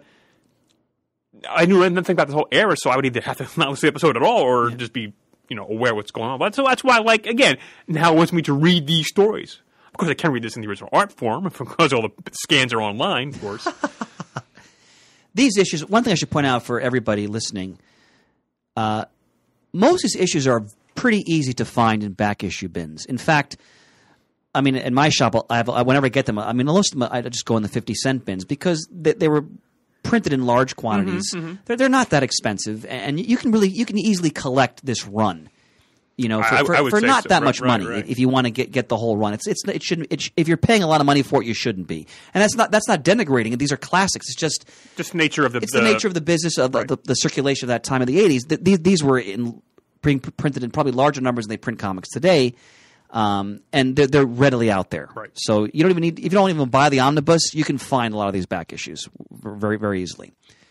Now, 268, She-Hulk's assimilating to life in the Fantastic Four, and they do like a mini recap of her origin, and she and Johnny become good buddies, and she kind of reveals her Jennifer Walters ID to him. Not kind of, she does. Remember, the She-Hulk actually is, unlike Bruce Banner, is actually more comfortable because she has her complete mental faculties as the She-Hulk rather than as mousy Jennifer Walters, the lawyer. Yep, her complete mental faculties and an extra helping of confidence. Yes, exactly. Now, during the story, Doom's faceplate, which they taken after the events of issue 260, comes to life and starts attacking the FF in their quarters, shooting eye beams out of them and so forth. So what's going on here? And in the next issue, Wyatt Wingfoot returns. It turns out that I forgot if he's in New Mexico or Oklahoma. you remember, Adam, where his tribe is? Of those two, Oklahoma sounds more Okay. likely. I mean, in real life, Oklahoma is a site of large Indian reservations, but it turns out that Terminus has surfaced and is now Terminus is he like a poor man's Galactus essentially? Sort of. He's like this gigantic alien conqueror and destroyer of worlds. And But does he absorb the world's energies or just kind of ravage it essentially? I do not know his motivation. Okay. All right. Maybe we don't even know his motivation. Maybe he's supposed to be unknown and unknowable. And I think he appears in Avengers too. Oh yeah, he's been around Yeah. in the years since his first appearance here. Is he is Terminus still the little person inside the being though? Is that what I'm thinking? Am I thinking that correctly? It might be. Yeah. You know, I can remember one Which is time that's a very Kirby-esque thing. his outer body was damaged badly enough that Yeah. he was obliged to construct new tissue for it out of the bodies of moloids, the mole men Okay. subjects in Subterranea. So the FF have to take him on. Now, what's important here is that in terms of character development, Wyatt and She-Hulk Jen Walters develop an attraction for each other, and they'll actually develop a full-blown romantic relationship that they'll carry out for some time. In fact, the She-Hulk graphic novel, which I think Byrne did, the Marvel graphic novel, Wyatt Wingfoot plays a role in that as well. Wyatt Wingfoot is a steady. Hasn't been in the FF consistently. Remember, he's Johnny's best pal from the 5 minutes Johnny went to college. And, he's appeared many times. He's sort of a stalwart, steadfast, supporting character. Yeah, Very noble. He recently appeared in the Charles Soule She-Hulk series. Well, because they still have a friendship, I take it. They've then. been on again, off again for many, many years. And he's been in the recent FF issues, too, as they're ending that latest volume of the FF. Now, issue 271, Murd would appreciate. They celebrate Reed's 40th birthday, so they're trying to create some kind of sense of time here. And Reed reminisces about his pre-FF encounter with Gormu. All right, very much one of the Atlas era type monsters we've waxed rhapsodic about in the past. So Reed's telling that story, and he also realizes that his father may be alive and living on a parallel Earth. So the FF must start exploring again. In issues 272 to 273, the FF cross over into a parallel dimension. Now, Murd, is this like a counter Earth they go to? I forgot what that was. I don't know what it is, I'm afraid. I haven't. But that's where Nathaniel, someone in that forum can help us. That's where Nathaniel Richards is living as sort of like a warlord type character. And up until this point, we always thought Reed's father was dead. Correct? Like there was no knowledge of him being alive. And now Reed realizes that his father has always been alive in this other reality. And of course, Nathaniel Richards will play a periodic role in FF history, and not always necessarily a clear-cut benevolent character either. By no means. No, right. No. Very, very, very morally shaky. I mean, Yeah. his genius is almost the equal of his son's, but Right. he's been far less responsible and ethical in the use of these Right. gifts. He's just kind of this crazy explorer and occasional conqueror, and he set himself up as a warlord in this other universe, as you Right. said. And he gets to be kind of a bad influence on his grandson eventually. That's right. Okay, well done, Murd. Now, 274, Ben does return from Battleworld, but he returns to find that, boy, Johnny broke a big rule here, that Johnny has, and to be fair to Johnny, this isn't just some silly infatuation. He's really in love with Alicia. And they formed a serious romantic relationship. Now, imagine you're Ben Grimm. You come back from Battleworld, so you have to assume now his mental block is back in place and he's just the thing now. And the woman you left behind, who was the love of your life, is now seriously involved with one of your best friends. And that's not going to go over well, to say the least.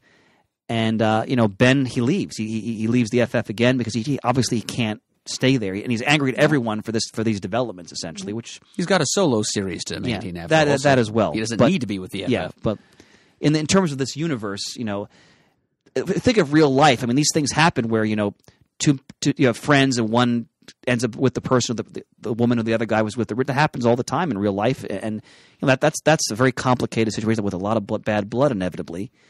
And Ben he's I'm out, and he leaves, and he'll end up with the West Coast Avengers for a brief period of time. I think he goes to Monster Island for a period of time. He kind of wanders around, and as Byrne mentioned in his own book. At the same time, Franklin kills and quotes Mephisto in this story. There's a situation with him. Not you can really probably truly kill Mephisto, but again, it shows just the sheer awesome scope of Franklin's powers, latent or otherwise. I should point out again that this Alicia Masters, in quotes, is not really Alicia. Now, I'm sure Byrne intended to be, because it was a great way to further shake up the character dynamics, but it's revealed later that it's actually a Skrull agent named Elijah the Laser Fist, who infiltrated as Alicia, hoping to get close to Ben, but Ben's on battle roll, so then she settles on Johnny. But it turns out that Elijah actually really falls in love with Johnny. And when we get to the 90s, which for me is not necessarily the high watermark of FF stories, but I'll shoulder some of the burden then, because that's when I started reading comics, and FF was one of the first I'm books I appreciate that, because that's going to be some stuff. That stuff's going to be tough to slog through. But Elijah will actually become, in many ways, a full-flooded member of the team in those years. But obviously, in this time period, you think it's Alicia Masters. No, there's no indication at all that she's a Skrull. So now 278 to 279. Kristoff, who's been kind of warped by Doom. Now, Doom, we don't know where Doom is. We assume that, allegedly he's dead, but he's not in Latveria because he was supposedly atomized when Tyros and the Silver Surfer crashed into him. But Kristoff has put on a version of Doom's armor, and he actually launches the Baxter Building into space, and the Baxter Building is destroyed. And that will lead Reed to eventually build Four Freedoms Plaza, which will become the FF's second headquarters for a period of time. In the midst of these goings-on, we get a Byrnian retelling of Doom's origin. That's right. Thank you, sir. Which, you can't go wrong with that. No, never. Now, Brian Deemer mentioned Malice before in the early part of our discussion. That becomes a major plot point here. Issues 280 to 284. Murray, remind us of the significance of the hate monger, please. Oh, well, this is, I think, the third hate monger character that there's more than one iteration of the hate monger. The original was like a clone of Adolf Hitler, right? Exactly.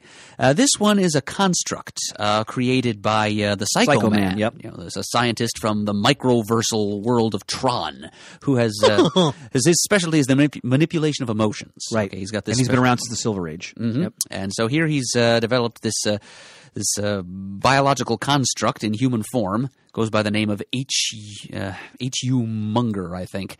So it's just kind of a two-legged extension of his little emotional control board that he carries. And this creature, this hate monger, has the power to inspire fear and manipulate it in others. And he gets his talons into Sue Richards' psyche and starts manipulating her. And and he's able to unleash hate and fear in her, and also throughout New York City. There's bedlam, racial slurs are being cast about. I mean, it's brutal. And I'm sorry, I didn't mean to interrupt you. Go ahead, sir. No, I think it's pretty much gotten down to it. And Sue is the hate monger as this proxy of Psycho Man, brings out the sort of the dark aspect of Sue's nature. She puts on this very risque outfit. Oh yes, leather straps and spikes. The FF are forced to actually confront Sue in battle, and if I remember correctly, Reed snaps out of it. He might even slap her. I don't recall. I think he does. And she's snapped out of it. But of course, she's basically been psychically raped, and she feels violated by what happened to her. And she wants revenge for what happened to her. And Reed finally relents. They go because he was kind of hesitant. Yeah, she can't take it out on the hate monger, by the way, because this is happening at the same time as Secret Wars 2. That's right. And Sue, as Malice, shows up in that series with the hate monger goading her on, but then Scourge pops out of an alleyway and kills the hate monger. So, good old Scourge. Mm-hmm.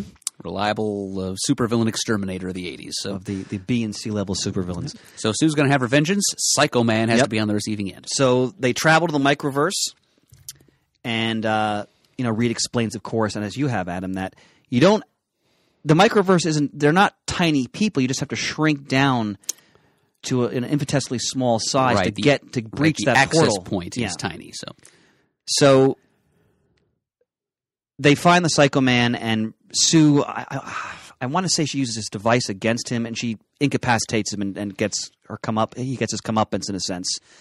But she's so sort of hardened by the experience. She says, "All right, from now on, I'm the Invisible Woman." So in a sense, this is sort of a baptism of fire for Sue when it comes to her sense of identity, and that's when she takes on the nom de guerre of the Invisible Woman. Right. Culmination of this is evolution of her character that Byrne's been working on almost since he first came on the book. Very especially that Barbara Walker's we were talking about before. Back in 245, yeah. And as a side note on this issue, again, always returning to studies of what's going on with Franklin and his latent powers, he has a dream of Power Pack. And And as we know, that was a really fun 80s series. I think Louis Simonson was the creator there. And again, Murr, just remind us of the origins of Power Pack. Well, they're the 4 children of a prominent scientist on Earth, and they find... Power children? Yeah, that was their family name, right. Power. Yeah, Alex, Julie, Jack, and Katie Power. And so this alien spaceship, a smart ship, it has an artificial intelligence on board. It calls itself Friday because it's a fan of Earth literature. It's named itself after Robinson Crusoe's companion.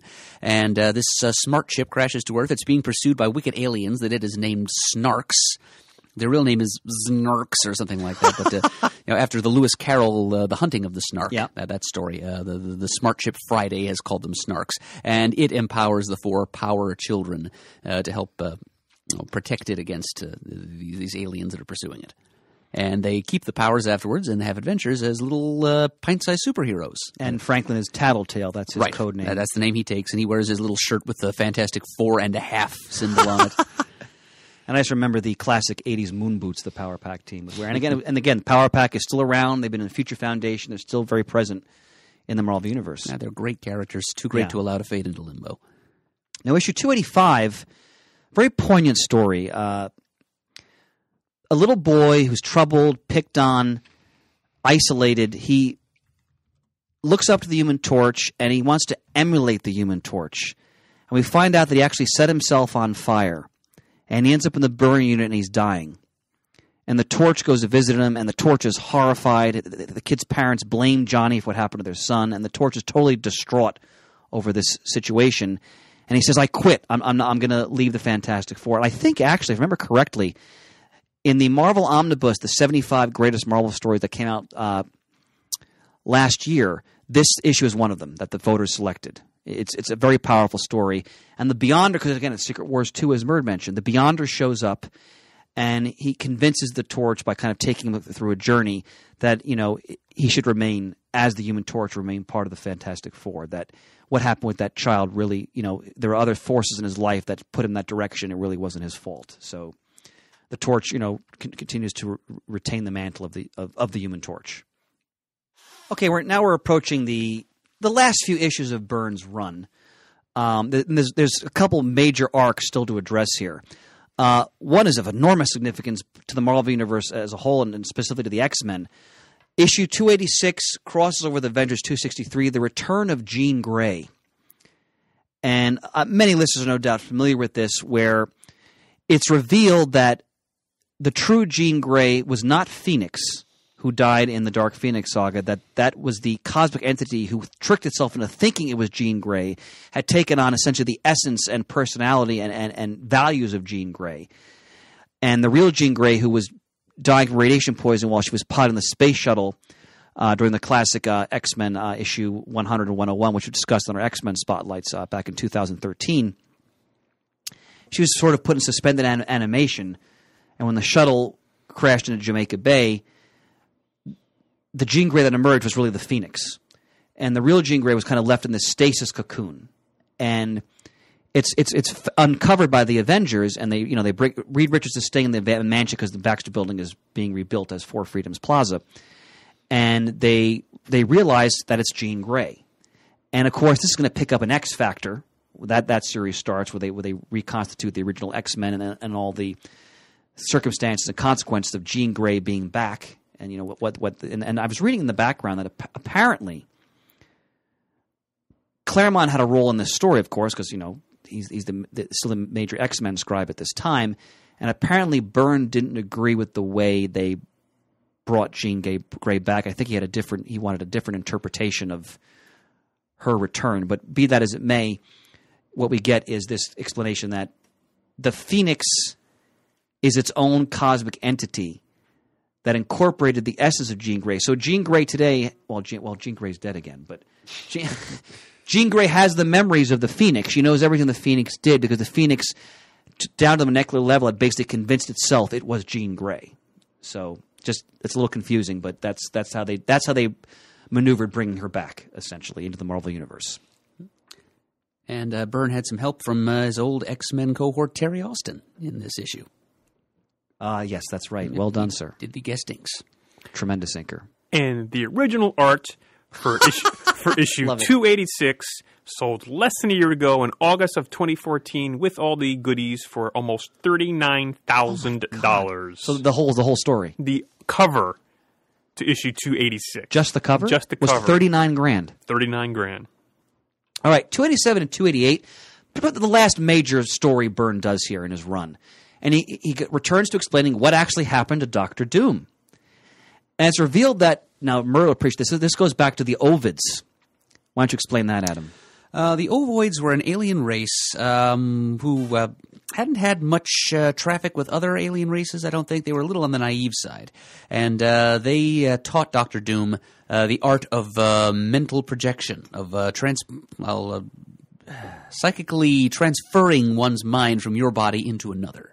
And that's how Dr. Doom was able to save his life, by possessing the body of that poor guy with the groceries standing next to Aunt May. Yep.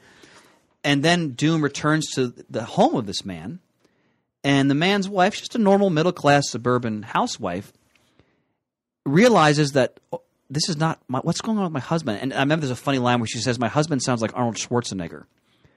So Doom is giving, Byrne is giving Doom an accent, some kind of Balkan accent, essentially. Oh, isn't he Austrian? No, he's Latvian. No, I meant Schwarzenegger is Austrian, yes. Yes, he is. Sorry, Pants, that was silly of me. That's okay. So, long story short, Reed figures out that when the Beyonder did the Secret Wars, when he brought Doom into the Secret Wars, he pulled Doom from the future, from these events we're talking about right now. So, because Doom he attacks the FF, but he's wearing the armor, but he's in the body of this poor schlub that he's taken over. And the Beyonder is summoned, and Reed realizes that Doom doesn't know who the Beyonder is. So he realizes that the Doom they're dealing with is not in the proper place in the time stream. And the Beyonder can just dispose of Doom very quickly, and Reed convinces the Beyonder, look, he tells the Beyonder, you have to restore Dr. Doom to his proper place in the time stream. Otherwise, if you don't, it'll muck up the entire time continuum. So the poor schlub, whose name I've forgotten, is returned to his body, and he goes back to his wife. And Doom is now... The Beyonder reworks things where Doom is going to be brought back from the Secret Wars battle world to that point where he should be now in the present. So the FF leave before Dr. Doom actually returns, and sort of the Beyonder it's kind of confusing, but he kind of reasserts... And now I've gone cross-eyed. Yeah, he reasserts the proper... It's basically a way to explain how Dr. Doom can still be around. Sure. So they bring him back, and it's clever the way Byrne does it. It's a really fun story, especially... the poor housewife, she's like caught in the middle of this and tries to make these very, serious decisions about what to do with her husband and so forth and so on. So it's a good two-parter. 289 to 290. It's a fun blast star. Annihilus is not dead, of course. He comes back. Anything you wanted to add about that, Murd? Not a thing. Yeah, it's not nothing momentous. 291 is fun. The FF end up in a 1936 era universe, a reality, and there's a great. Homage covered Action Comics #1 in this issue. I'm sure Pants is appreciating that. Sort of reverse image, if you will. Yeah, but they had like the people grasping their heads in the foreground. Yeah. And in this story, issue 292, Nick Fury is trapped in this reality with the FF, and he decides to kill Adolf Hitler. And there's a great cover of Hitler giving the salute, the Nazi salute, and Fury sneaking behind him with a gun. And the FF's debating whether or not should we let Nick Fury do this, what we'll do to time, and so forth. And we've got to stop him. Or do we? Yes. And if memory serves, Fury does kill Hitler, but the FF end up back in their reality. And the last Byrne issue is 293, and Byrne kind of leaves in mid-arc at this point. Kind of, yeah. The next issue was it's credited as co-plotted by himself and Roger Stern, but he's off as penciler. Jerry Ordway takes over him. So Stern and Ordway, that's not a slouch team by any stretch.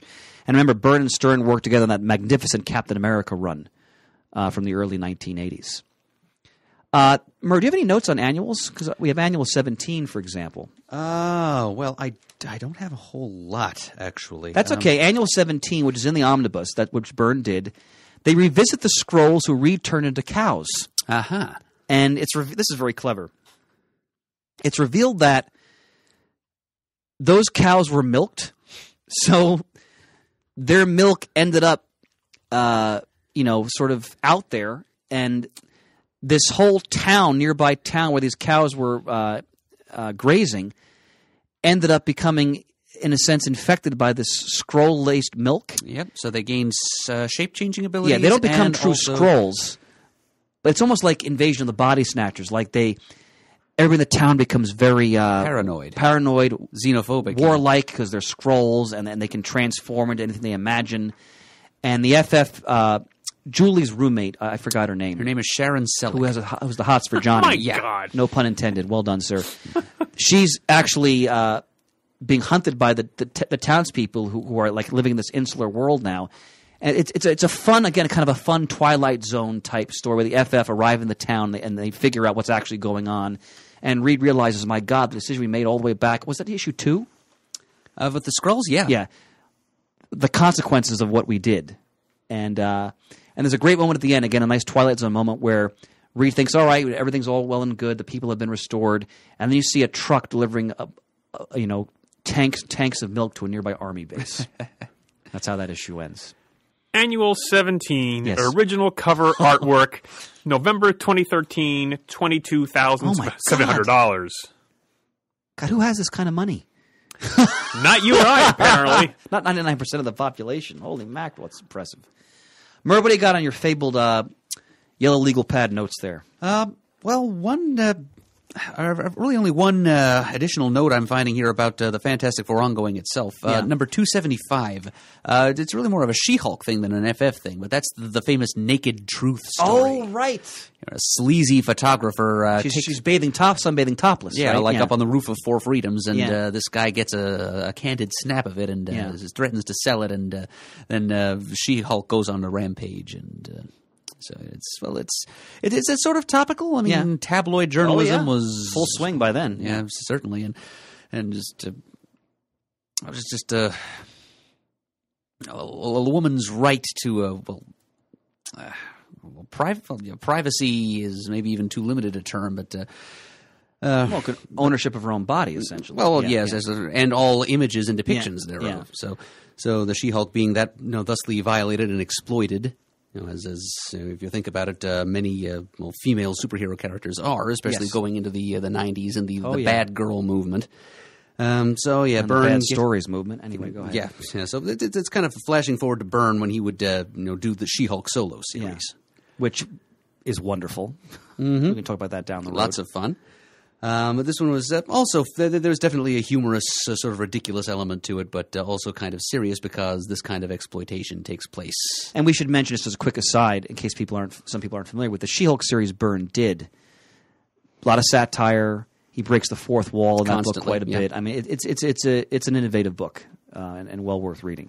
So now you have notes on the Thing series, correct? Oh, I'm sorry, real quick. And the original art to the cover to Fantastic Four 275 is up for auction in May of 2015. So if you're looking to get one of these covers, here's your chance, boys and girls. I'm trying to save for my retirement, so that's probably not a good idea. What do you got? What do you got, Adam? Okay, the legendary yellow legal pad. Okay, yeah, I've got a bunch of notes about Marvel 2-in-1 too, but that's kind of tangential to the main FF. So you know what? By the way, I wanted to say. I'm going to say it here on the air. I think at some point down the road we should do a Marvel team-up 2-in-1 spotlight. Oh, Brian? joy of joys! You're into that idea, Brian? Well, I'm getting the issues. I'm almost finished with the Marvel team-up. You heard it here first, is folks. a thing, right? Yeah, Marvel 2-in-1 is the thing. I need 2 issues to finish that run. Well, it is the shorter of the two. Yippee-yi-yi-yay! Well, I don't know if we'll get to it anytime this year, but we'll put it on the queue. Well, yes. Well, Pants and I are both big fans of those. I know you are. That's one of the reasons why I thought it would be a good thing to do. So, yeah. So in that case, there were a couple of issues drawn by Byrne in Marvel 2-in-1. I might as well mention that. For example, the Project Pegasus saga. Classic. Issues 53 through 58. I think like the first 2 issues of that were drawn by John Byrne. Okay, but like I said, that's really more the Thing having adventures out in the Marvel Universe with a bunch of co-stars. But the Thing solo series, actually entitled The Thing, is a little closer to the heart of the Fantastic Four. So that began, and John Byrne did write a significant fraction of this series, so since this is FF and the Byrne years. So the first issue was cover dated July of 1983. It was written by John Byrne with art by Ron Wilson. And a long-time Marvel 2-in-1 artist. Oh, right? Yes, indeed. Actually, the same creative team, John Byrne and Ron Wilson, also did the final issue of Marvel 2-in-1, which came out the month before, June of 1983. And that was The Thing teaming up with Ben Grimm. It's kind of a callback to issue number 50 of Marvel 2-in-1, which is included in the omnibus. Where he fights the original version of the Thing. Right. The Thing, Remembrance of Things Past was the title. So yes, the present-day Ben Grimm having a dust-up with the very early Fantastic Four Ben Grimm, who still had the dinosaur hide and spoke in kind of high-flown phrases for some reason. And so the Thing was able to give the Reed Richards of that time period the specifics of a cure for the Thing's condition. So the younger Thing was cured, but then the present-day Thing returned to his own time period and discovered that that cure did not do him any good, because when you travel back in time, you create another reality. Yeah, you cannot alter history. All you can do is create a divergent reality. Right. So that was the plot of Fantastic Four number 50. I believe number 100, the last issue of Marvel 2-in-1, was the Thing revisiting this alternate reality, Ben Grimm, who had his humanity restored. And we see how reality was affected in the long run by that. And that leads right into the following month, The Thing number 1 by Byrne, Ron Wilson, and inks by Joe Sinnott. The Thing revisits Yancey Street and retells his early days to members of the gang there. So we see some new details about Ben's childhood. We see some more of his Uncle Jake. We learn that he has a big brother named Daniel Grimm Jr., who actually died as a young man. So some insights into the Thing's past. That continues into The Thing number 2, which is also included in the omnibus. Yep. It's by the same creative team. We see a glimpse of the college years of Ben Grimm and Reed Richards, and the tragic story of one of the Thing's old girlfriends, Aileen Cambers. That's right. Who was a big movie star. She dumped the Thing just because she thought she was going to hurt him eventually when she ran away to Hollywood to become an actress. And we learn that she's had a stroke, and she comes back into the Thing's life and says, "Oh, you've learned how to cope with a horrible accident that made you something less than what you once were. Help me to cope." Yeah. And she falls into his big rocky arms, and the Thing promises to give her what help he can. Issue number 3 is an Inhumans story. And issue number 4. Now, I mentioned earlier what befell the Puppet Master after Doombot apparently squashed him in Littleville. Well, in issues number 5 and 6, the Puppet Master is back in a body composed entirely of his radioactive clay.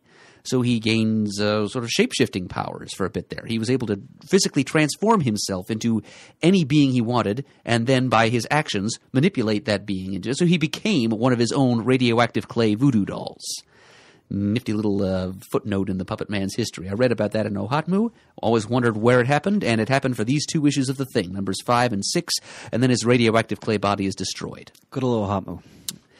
Let's see. Jumping ahead, then issue number 10 is a Secret Wars tie-in, and then issue. Is he on Battleworld for some of these stories? He's on Battleworld at this point. Right? That begins actually in issues 10 and 11, and he's there. Yeah, that is when the Secret Wars divergence happens, right? And so that's when The Thing, the series, ceases to be set on Marvel Earth, right? And the arc that is known as Rocky Grimm Space Ranger begins. Because, as you said earlier, Chris, while on Battleworld, in the wake of the Secret Wars, the Beyonder grants everyone on Battleworld, on the winning side, the heroes, a wish. Yeah. And so the Thing's wish, I guess, was to be able to become human again. And since the sort of psychosomatic mental block that he has, the fear that Alicia Masters will reject him if he becomes human again, since he's far away from Alicia, and her thoughts and emotions are no longer influencing him too much. So he's able to shed that, and so now he can become the Thing, or he can revert to his human form of Ben Grimm at will. And he decides to just stay on Battleworld and have adventures there for a while. So the rest of the Fantastic Four go home, and as history takes its course, and the She-Hulk joins the team. But meanwhile, the Thing is having sort of Flash Gordon-style adventures up there on Battleworld. And the first thing he does, actually, in issue number 12, he has a clash with Dr. Doom, who is also still out there. In issue number 14, Byrne takes a break because he was a little overworked at this period, one has to think. So Mike Carlin actually takes over as writer for a few issues, starting at issue number 14. We're introduced to Grimm the Sorcerer, who is kind of an alter ego of Ben Grimm, somehow externalizes some aspect of his psyche in human form, who there on Battleworld gains sorceress powers and becomes Ben's nemesis during his adventures on Battleworld. Every hero needs that nemesis. Sure, and it's an aspect of himself. Right. It's perfectly Jungian. Then... what else we got? He acquires sort of a small supporting cast, mainly consisting of this red-headed warrior woman named Tariana. And she sort of becomes his love interest.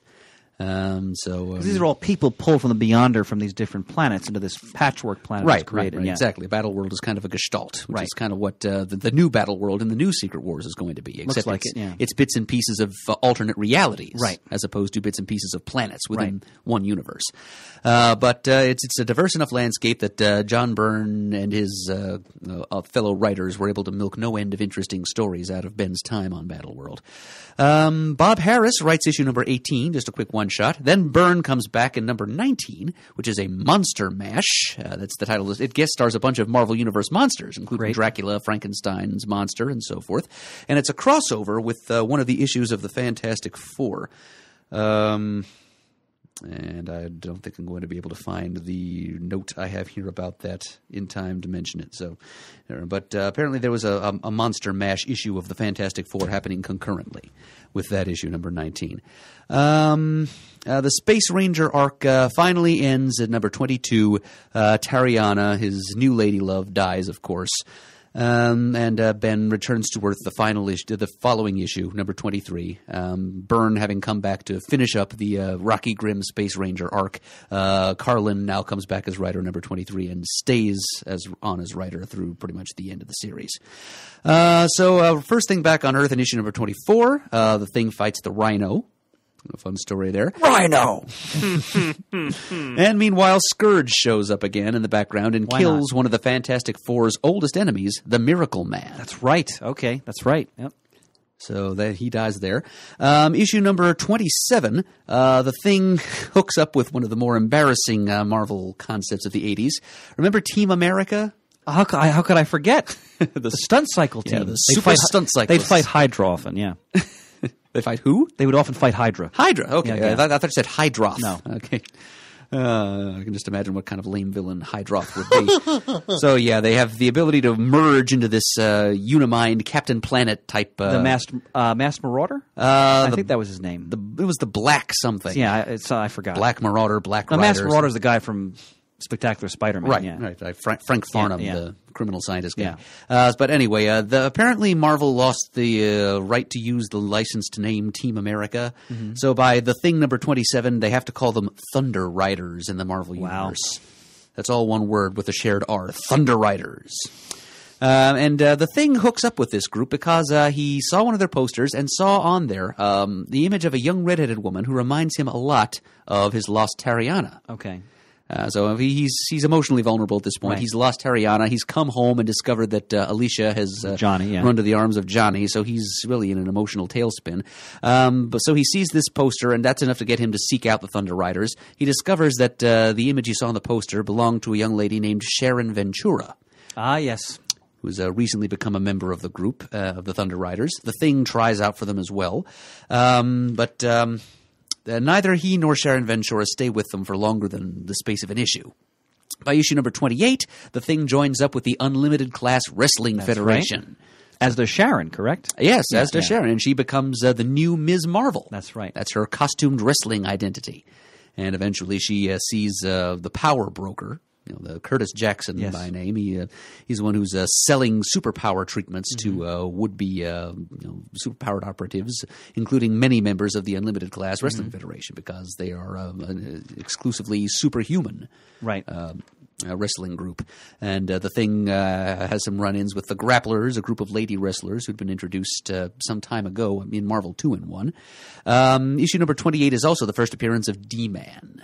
Ah, yes. Dennis Demolition Dunphy, Yep. who eventually became a Reserve Avenger. And he was a character in Captain America, too. Yep. So in issue number 30 is a Secret Wars 2 tie-in. The Beyonder shows up. Issue number 31, The Thing finds his way to Hollywood and participates in the making of Devil Dinosaur, the movie. Issue number 34 sees the return of the Sphinx, who resurrects the Puppet Master. I'm not sure why, but that's how the Puppet Master comes back after becoming a being of living clay and then Right. being destroyed. And then finally, issues number 35 through 36. Those issues are drawn by Paul Neary. Some of the few issues of the entire series not drawn by Ron Wilson. Okay. And the series ends with issue number 36, June of 1986. Thank you, sir. I mean, I'm glad you brought up the Thing because the important things in his history happened in that series. So it's good to address it. Yeah, for nothing else, we had to bring up Sharon Ventura because she becomes a pretty important supporting character. And a tragic character, too. Yeah. Down the in road. the FF in the late 80s, early 90s. Wow. Well, I have no idea how long we've been going. Over 3 hours because I had some computer issues right now. So before we lose the whole episode, I'm just going to wrap it up. We could talk about this forever, obviously. Thank you again, Professor Eberly, for your wonderful notes. Jamie, I hope we did you proud. Yes, I like to think we did. And once again, this episode was brought to you by superherostuff.com. You can go to for all of your Superhero stuff! And it was also brought to you by Scribd. Go to scribd.com. That's scribd.com/comicgeekspeak for your free 30-day trial. If you want to leave us a voicemail, the number is 267-702-6642. You can send us an email. We're comicgeekspeak@gmail.com. You can follow us on Twitter, like us on Facebook. We're Comic Geek Speak. You can talk back about this episode as well as many other topics at thecomicforums.com. We want to thank everyone who contributed to the show. We really appreciate it. Could not do without you. And as always, we are uniting the world's mightiest heroes, one listener at a time.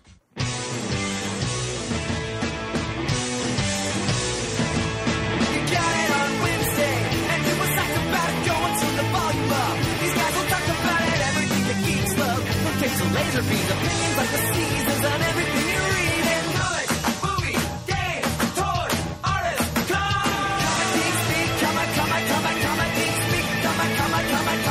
speak, comic geek speak, comic geek. Uniting the world.